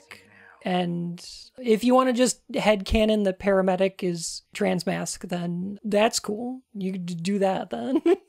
But yeah, that's a translation thing. There's a couple of them in Silent Hill. Like, for instance, in Silent Hill 3, there's a magazine that was translated that calls the cult The Order, even though in Japanese they're never given like a title or a name or a proper noun to refer to them. They're just known as, the cult. And it was translated as capital T, capital O, The Order. And then they went with that with all the Western games, and I don't know why. But okay. Well, that's where that came from.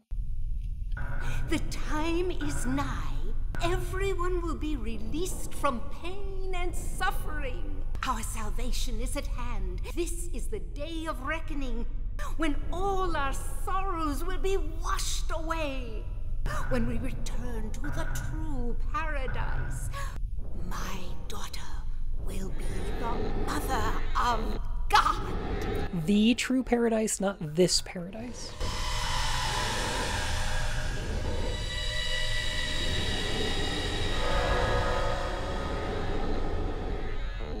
Okay, so I gotta point something out. In Silent Hill 3, we get a description of what God is. God herself is always described as like a woman in red or whatever. This right here is the boss of the bad ending, and it is called Incubator. There are two different bosses you can fight in this game, Incubator and Incubus. I don't know if I need to go over why those names are important.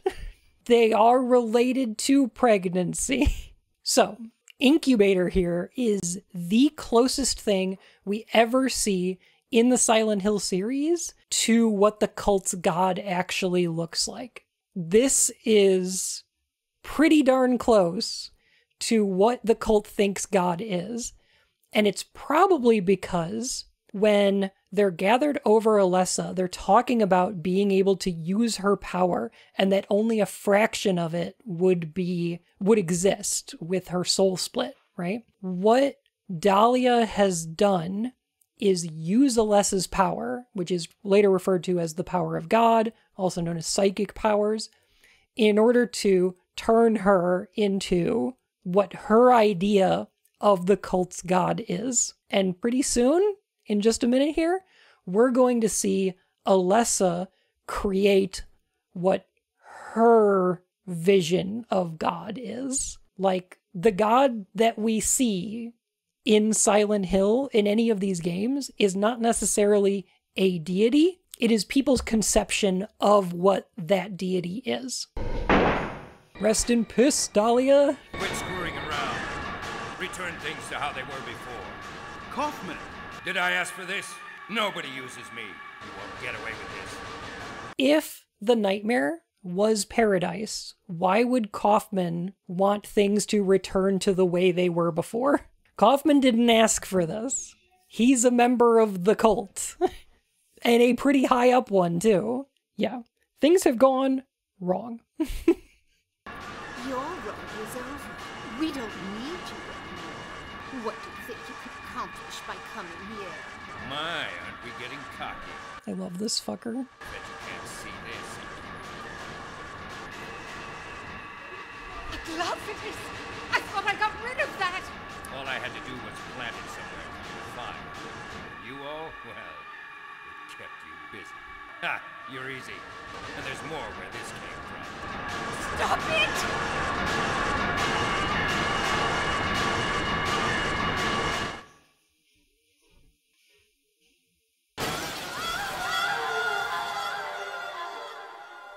What the?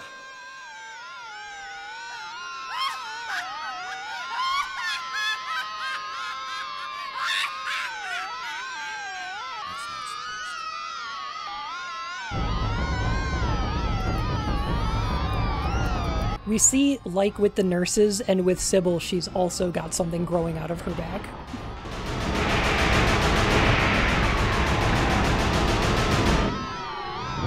Well, get fucked, Dahlia. Oh, hey, that's a Baphomet? That's the the incubus. People call this thing Samael sometimes, and that's not true.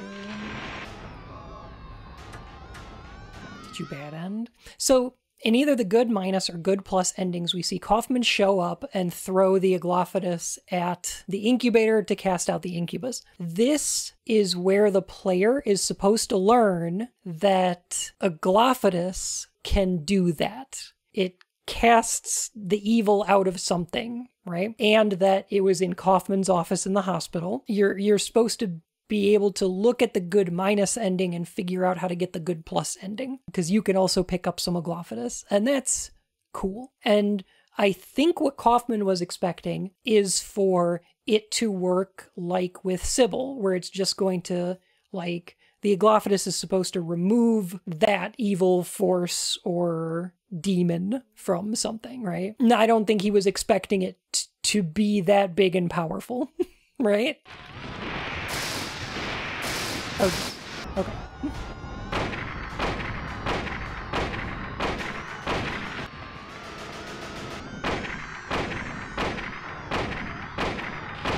So what's kind of cool about this fight is that if you run out of ammo, the fight turns into a timer. And if you wait for it to run out, the boss dies.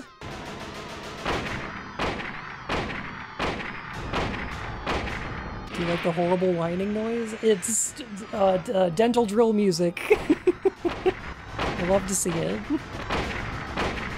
There we go.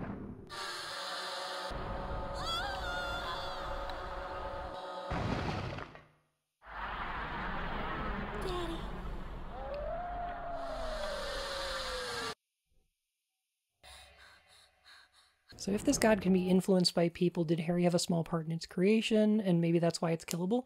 No, it's because Dahlia's wrong. Dahlia thinks that what can be born from Alessa is God. She thinks that if Alessa uses her powers to bring God into the world, that it will be God. But what it actually is Lisa. Lisa is a creation of Alessa's mind based on her memories and thoughts, right? Her opinion of a person manifests as a human being. This boss is not the cult's god. It's Alessa's idea of what the cult's god is. That's why it appears fucking evil and looking like Baphomet, is because she does not have a very high opinion of the cult's god. It is a monster to Alessa. Alessa views the cult's god as evil, and that's why when it emerges from her, it's evil. It's fueled by her pain and her nightmares. Because Dahlia is wrong. She's fucked up. She is incorrect. The god that we fight here is no different from any other monster in this entire game because the cult's god doesn't exist. It's not real.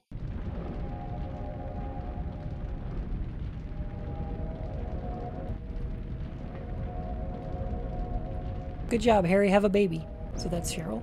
So that's Heather. Alessa, once again, puts her soul into a new form as that child.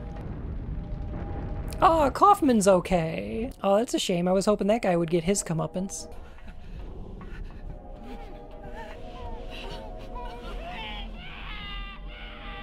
Get fucked, Kaufman.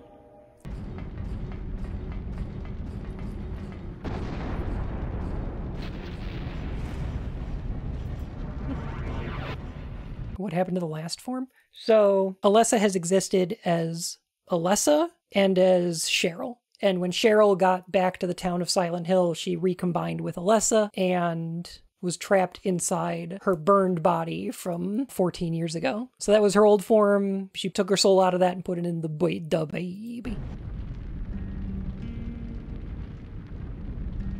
And now she's using her powers to help them escape.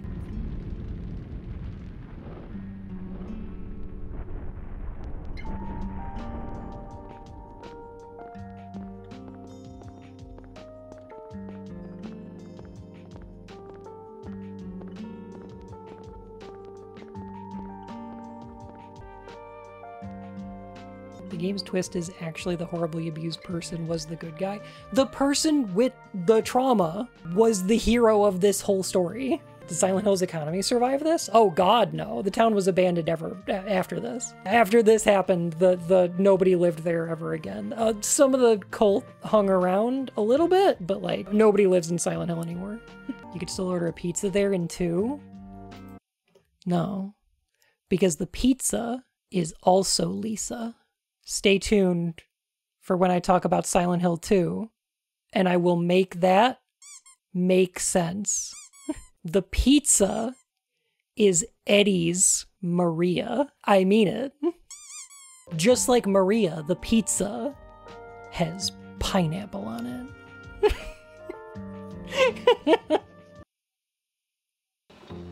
And now the blooper reel. Starring Lisa Garland, Michael Kaufman, Listen to this music. Could you tell these developers liked Twin Peaks? Did you ever watch Twin Peaks? A version of Alessa we never get to see in the game.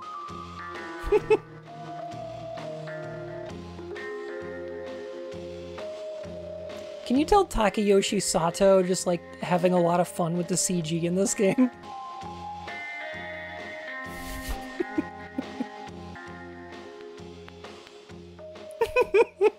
These facial expressions are so good. All right, so I got a question for y'all. Do you feel like you understand Silent Hill any better? Have I done an okay job kind of detailing the way that I conceived the story? There are bits of interpretation to bring to this game, but as a narrative, there's a story here that makes sense.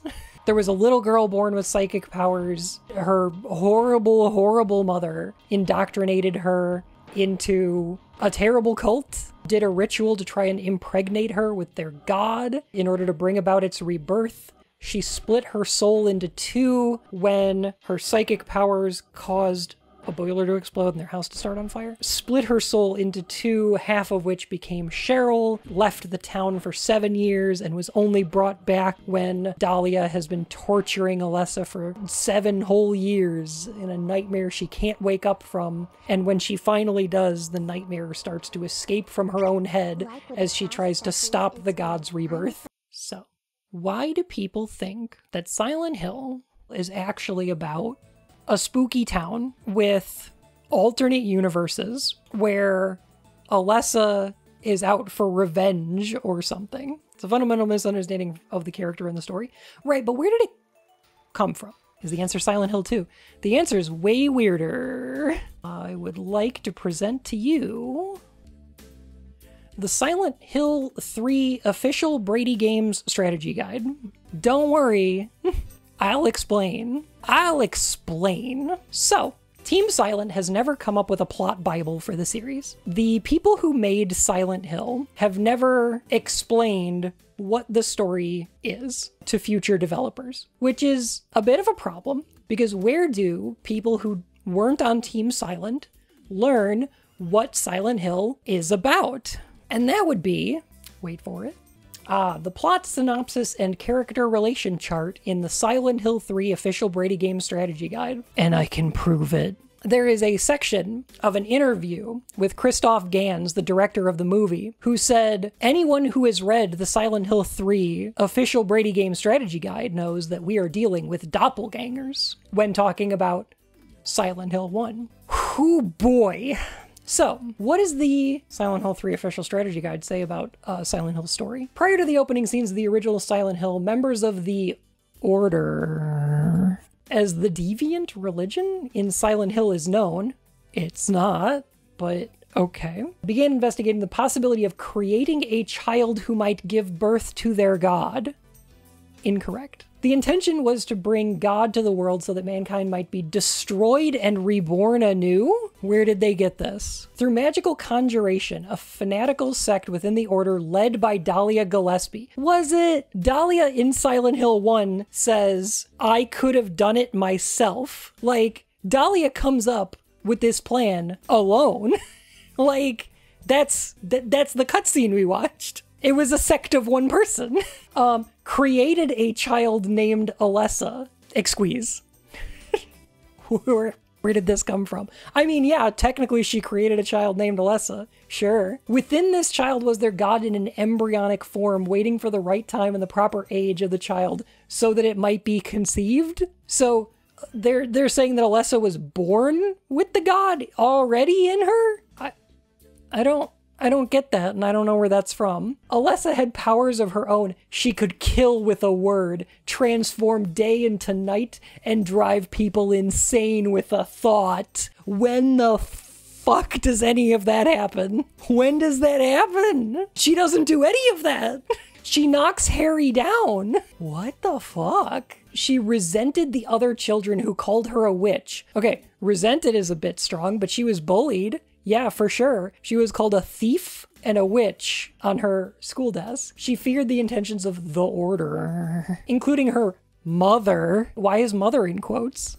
That's her mom. I don't know why this is quoted. As Alessa grew to the age of 7, she began refusing to use her powers for the benefit of the Order. That's probably true. I don't know if began refusing, because I don't know if she had been asked to do that before. It's not really gone into if Alessa had been using her powers for the cult or not. I don't think so, but I guess she could. Started seeking ways to escape Dahlia. The woman who created and raised her had begun to abuse her. In her cruel mind, Dahlia realized she did not need the child, only the power within the girl. She locked Alessa in her room and set the house on fire?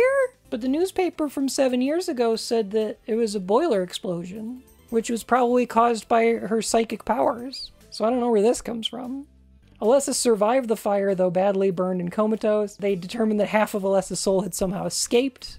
Sure, true. Dahlia and the Order decided to lock up Alessa within an old storage room in the basement of El Camilla Hospital. I guess. Okay. If you want. He assigned Lisa to take care of her, ordered her to tell no one of her presence in the hospital. Lisa was addicted to a drug created by the Order, distributed by Kaufman.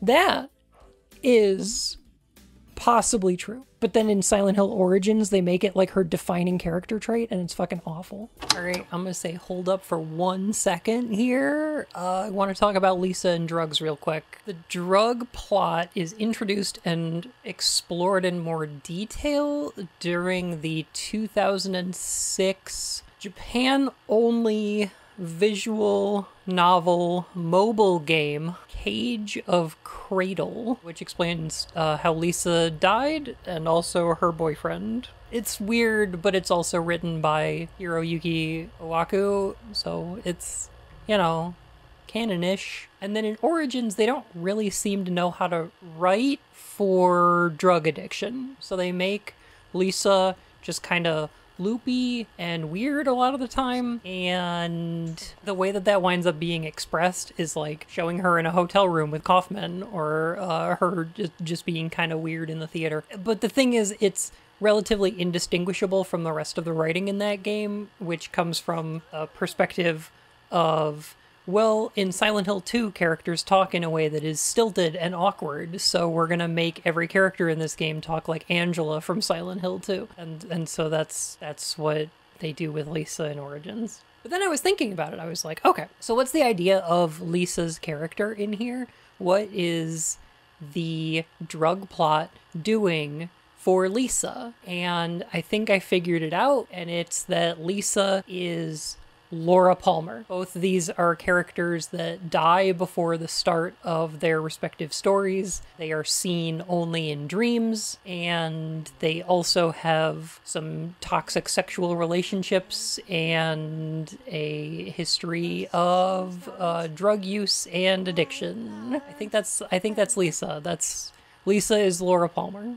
I think that's what's going on. I just like Twin Peaks, and so did the creators of Silent Hill. She went along with the scheme. At some point, Lisa and Kaufman had a blowout. The nurse threatened to tell someone about Alessa. She disappeared without a trace. The dark power dwelt inside Alessa and tortured her mind with visions of cruelty and evil. Alessa's fear and hatred nurtured the god within, and its power grew. That's Dahlia's interpretation. Alessa spent her worst days in the hospital. The transformation makes it easy to understand why some of the darkest and most evil places in the game are filled with hospital equipment. Alessa contained only half a soul because in the fire she created an infant version of herself and relocated it to the side of the road outside Silent Hill. That's true. 4 years later, Harry's wife, due to complications from her illness, I guess? The Silent Hill 1 strategy guide said it's some disease. In the visual novel, it's a car crash. I don't know who to believe. Oh yeah, that illness, car crash. Her mind called out telepathically to her sibling and begged her to return to Silent Hill. That's true, but also not within her control. That was the ritual that Dahlia was doing. Seems to be written by someone who played the game while half awake and also didn't interrogate whether or not everything that literally every character says might be 100% true. Funny you should say that. Actual plot synopsis is mostly kinda just a factual retelling of Silent Hill 1. Casting a spell, Dahlia reunited the two Alessas into one being, the Mother of God. I guess? There's not two Alessas. There's Alessa and then there's her astral projection. The old hag then began the process to force the mother to conceive the deity worshipped by the Order. Kaufman felt betrayed because she would not share these powers with him? Question mark? So here's the thing. What does this person think that Kaufman was doing with the Aglaophatus? He struck the Mother of God with a ceremonial substance named Aglaophatus. This mixture caused Alessa to eject the god prematurely. Now, I don't know about that. How premature could it possibly be if Dahlia was going to force the mother to conceive the deity worshipped by the Order? 10 minutes? Isn't the final boss form different in the bad ending? In the bad ending, you fight the incubator. You fight Alessa, and it's her that strikes Dahlia down with a bolt of lightning. So, let me say something real quick. I think that Dan Burlew is a little bit wrong about Silent Hill, and was wrong about Silent Hill like 20 years ago or something like that. That ain't a fucking crime. Leave the guy alone. It seems like a perfectly fine person. I don't have anything against this guy. I just think that he was wrong about Silent Hill 20 fucking years ago. Don't any of you fucking dare to contact this person. So, here's the reason I say that, is because not only did Dan Burlew write the Silent Hill 3 official strategy guide, he also wrote on GameFAQs under the name President Evil. So this was posted when Silent Hill came out, like basically the year of. So I expect it to be a little bit wrong. That's fine. Based, actually. No, that's a good move. Like, went from writing GameFAQs to writing official strategy guides. Unfortunately, he was also, I'm gonna say responsible for, but it's not true. He also wrote the Final Fantasy IX strategy guide, which is famously awful, which is not his fault. It was the fault of Square Enix, fucking Squaresoft. Just like I don't blame Dan Burlew if people think that Silent Hill is alternate universes. I blame Konami for not having Team Silent write a plot synopsis. For them just being like, yeah, I don't know, check the strategy guide, I guess. Apparently someone at Konami signed off on all of the information that's in the Brady Games guide. Dan Burlew has said that he was in contact with them and they gave him notes on what to include and what not to. But, no information about who that was. Was it a person on Team Silent? Was it some lawyer? Was it just a guy? We don't know. Dan Burlew doesn't know, and neither do you. So I just want to really quick take a look at President Evil's plot synopsis for Silent Hill 1, because this is one of the most unhinged things ever.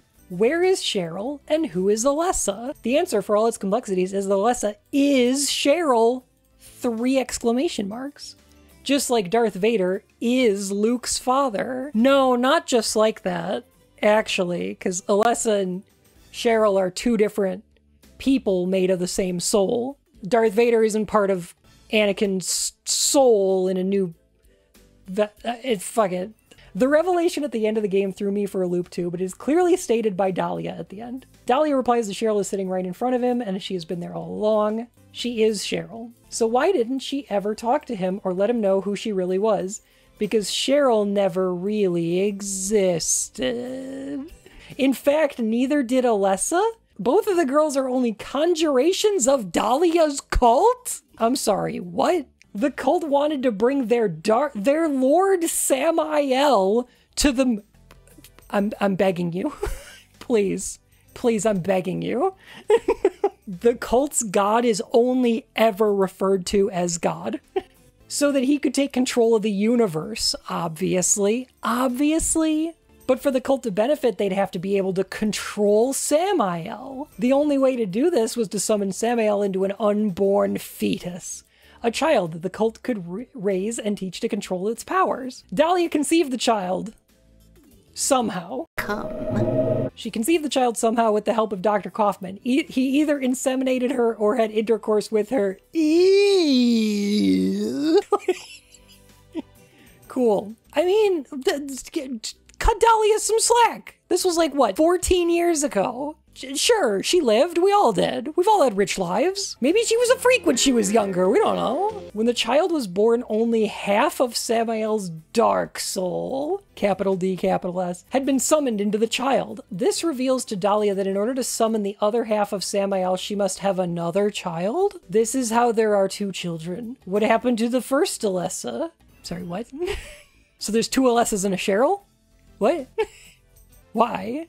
What? One of the members has some kind of perception that tells him that only half of the dark soul is contained in the child. This is after she got burned. That's not when she was conceived. What are you talking about? Dahlia's standing right there. She's not laying in the stirrups, my dude. The cult has failed temporarily. Burning the child has placed it into a coma? When Dahlia begins to reveal that she knows how to summon the second part of the dark soul. The scene cuts away. They burned Alessa on purpose. I hate this idea.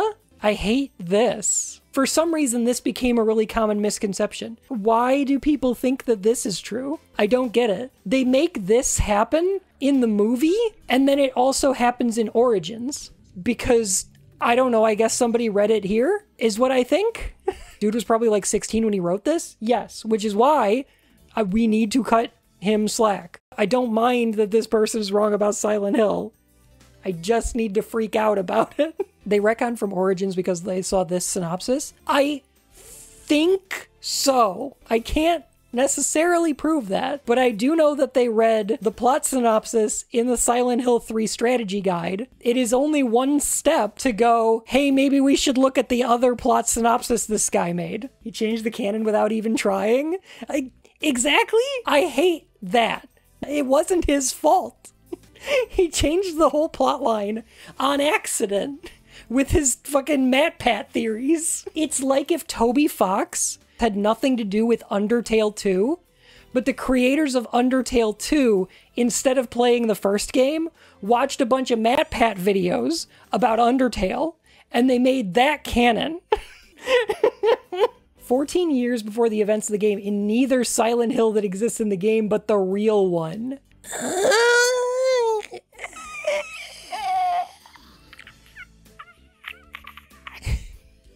I'm die. I got a question. If we don't see the real Silent Hill in the video game, what does Harry mean when he says it's being taken over by the other world? What is it? What does it mean in this context?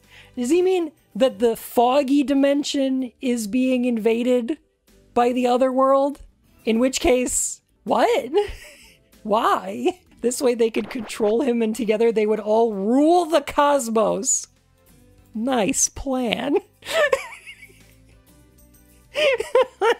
I feel like the game is simpler than this. I feel like this is way more complicated than the game is. Not in a good way. So Alessa was conceived. For 7 years, they tried fruitlessly to teach the stubborn child to tap into the power she carried. She refused. The cult locked her in her bedroom and set fire to the house. I don't know where they're getting this.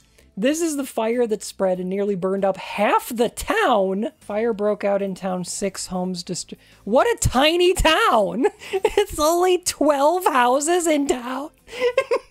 This is when Dahlia begins to reveal her idea to the cult. She'd had previously about conceiving a second child. The ritual is performed again and a second child is born. This is Cheryl, essentially. Think of it in metaphor. Oh god, okay. Break it down for me, President Evil. This symbolizes Cheryl crashing into herself, her real self. Also, think of the fact that there are 2 Alessas at the end of the game as being a metaphor for being 2 halves of the dark soul. There was metaphysically only one girl, conjured 1 half at a time, 2 half girls, 2 half dark souls, 1 demon god, Samael. It's a metaphysical equation written across the entire game. It has taken me almost a full year, but I have cracked it. Pepe Silva meme. Why does Cheryl, who now appears as Alessa, conjure horrible monsters to try and kill the man who raised her? Oh, I gotta know why he thinks that. I gotta know. I really gotta know. It couldn't be because her psychic powers cause her thoughts to become manifest, so that when she astral projects herself in a place, her nightmares are also overlaid on that place. Couldn't be that. Gotta be something more complicated, right? Why, Harry? Your game is contained within a larger, more metaphysical game between Dahlia and Alessa. Think of it as a chess match. Alessa's the one who created the board, so she has all the pieces. Her advancement across the board is signified by the Mark of Samael. It's okay, we finished the game. You can call it the Seal of Metrotron. Dahlia has only 2 pieces, herself and the Flowros. She needs it to checkmate Alessa? Alessa controls the other pieces. Alessa loses pieces here and there, but she can conjure more. Play can go on infinitely. What are we talking? What is this?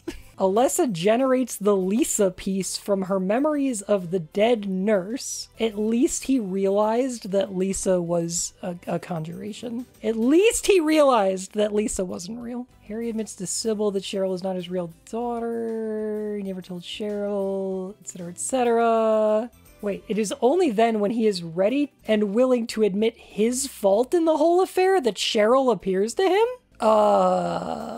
Fuck you? Harry's fault? What, not telling Cheryl that she's adopted yet? What? Harry never achieves a truly happy ending, only what passes for one. This is due to his limited understanding of the events transpiring. Yeah, kinda, I guess. I do not accept this Harry slander, though. The most startling revelation of Silent Hill is that the hero has been working for the wrong side all along. He is not the hero. He is nothing but a pawn. And therefore, so is the player. We've all been duped. And it is Konami who is cackling madly at us all. We've been duped. Go one step further. Who's the hero here? It's Alessa. I don't think they figured out that it's Alessa. Topic 2. Silent Hill. First of all, Silent Hill's not real because it's a town in a video game. Now, I don't mind this because I feel like this is kind of an interpretation that I bring to Metal Gear Solid 2. So like, that's fun. That's cool. Don't mind it. But like, where are you going with that? Where are you going? So the developers had to be vague in the plot since the ESRB would never allow a game with blatant satanistic elements to be published in the continental US. Think so? Really? Even in 2000, come on. Meanwhile, Doom. The story had to be left vague on purpose. It's vague on purpose because that's the way they wanted to tell that's the story. It was the artistic intent. Your average video game player is 10 to 26. Half of them are going to have a rough time putting the fragmented pieces together. Final product is a game that not only has many puzzles, but the entire game is one big puzzle. So now, hopefully you get the impression that I'm attempting only to solve the big puzzle. Am I wrong? Is there another explanation that's more plausible? The only explanation that makes any sense. The developers have a deep love for the more irreverent aspects of American television programs and films. Yeah, I guess. Sure. Okay. Why not? Mention Twin Peaks? That's good. You bring in other media to your critical analysis. I like that.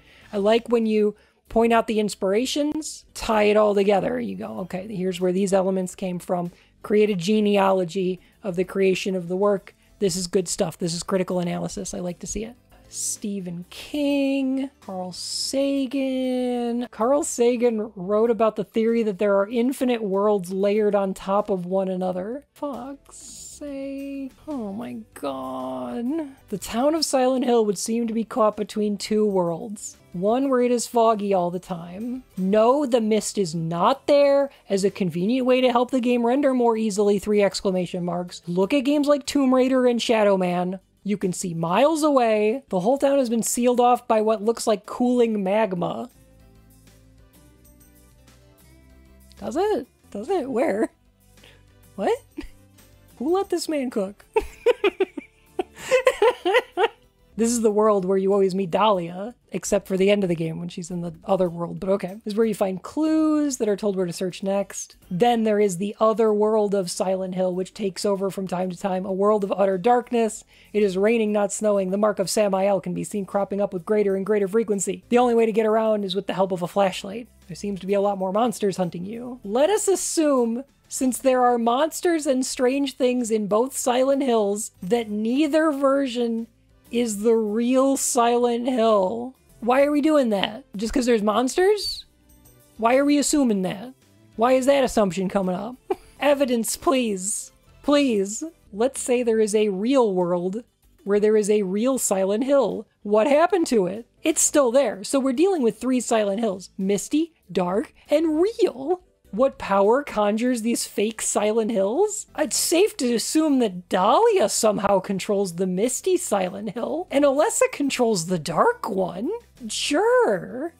Why not? I mean, if we're just making shit up, why not just be like, well, Pyramid Head controls misty Silent Hill? Who gives a fuck? Alessa has conjured a fake Silent Hill to hide herself in so that Dahlia does not find her. She has a device called the Flowros which can bend alternate universes? Explain. Explain. What does the Flowros do? I got a question for you. What is the Flowros and what it do? it breaks through the temptations of other spirits and devils, allows you to see through illusions with the power of flames. Oh, cool. Oh, wow, these symbols all look real familiar.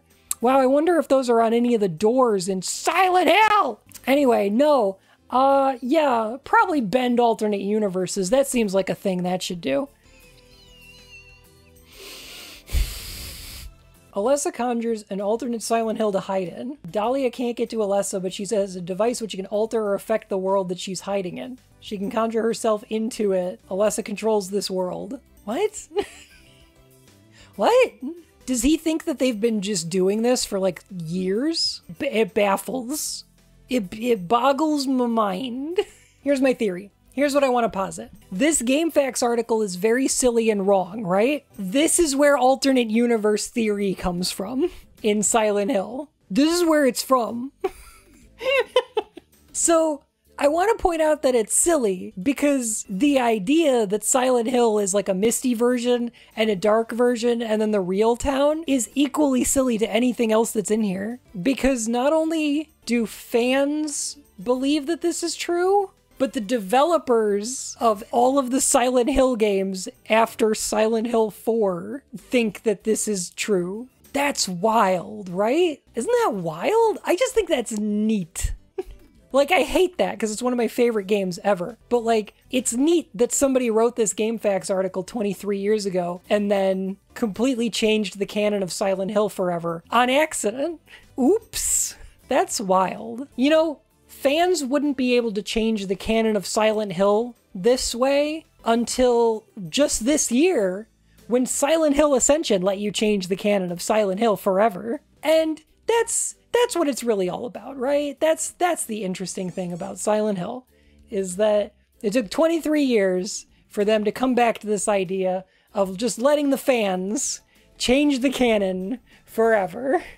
Do I have more to say about Silent Hill? Why, yes. Yes, I do. Am I going to say it tonight? No. No, probably not. I think I got my point across.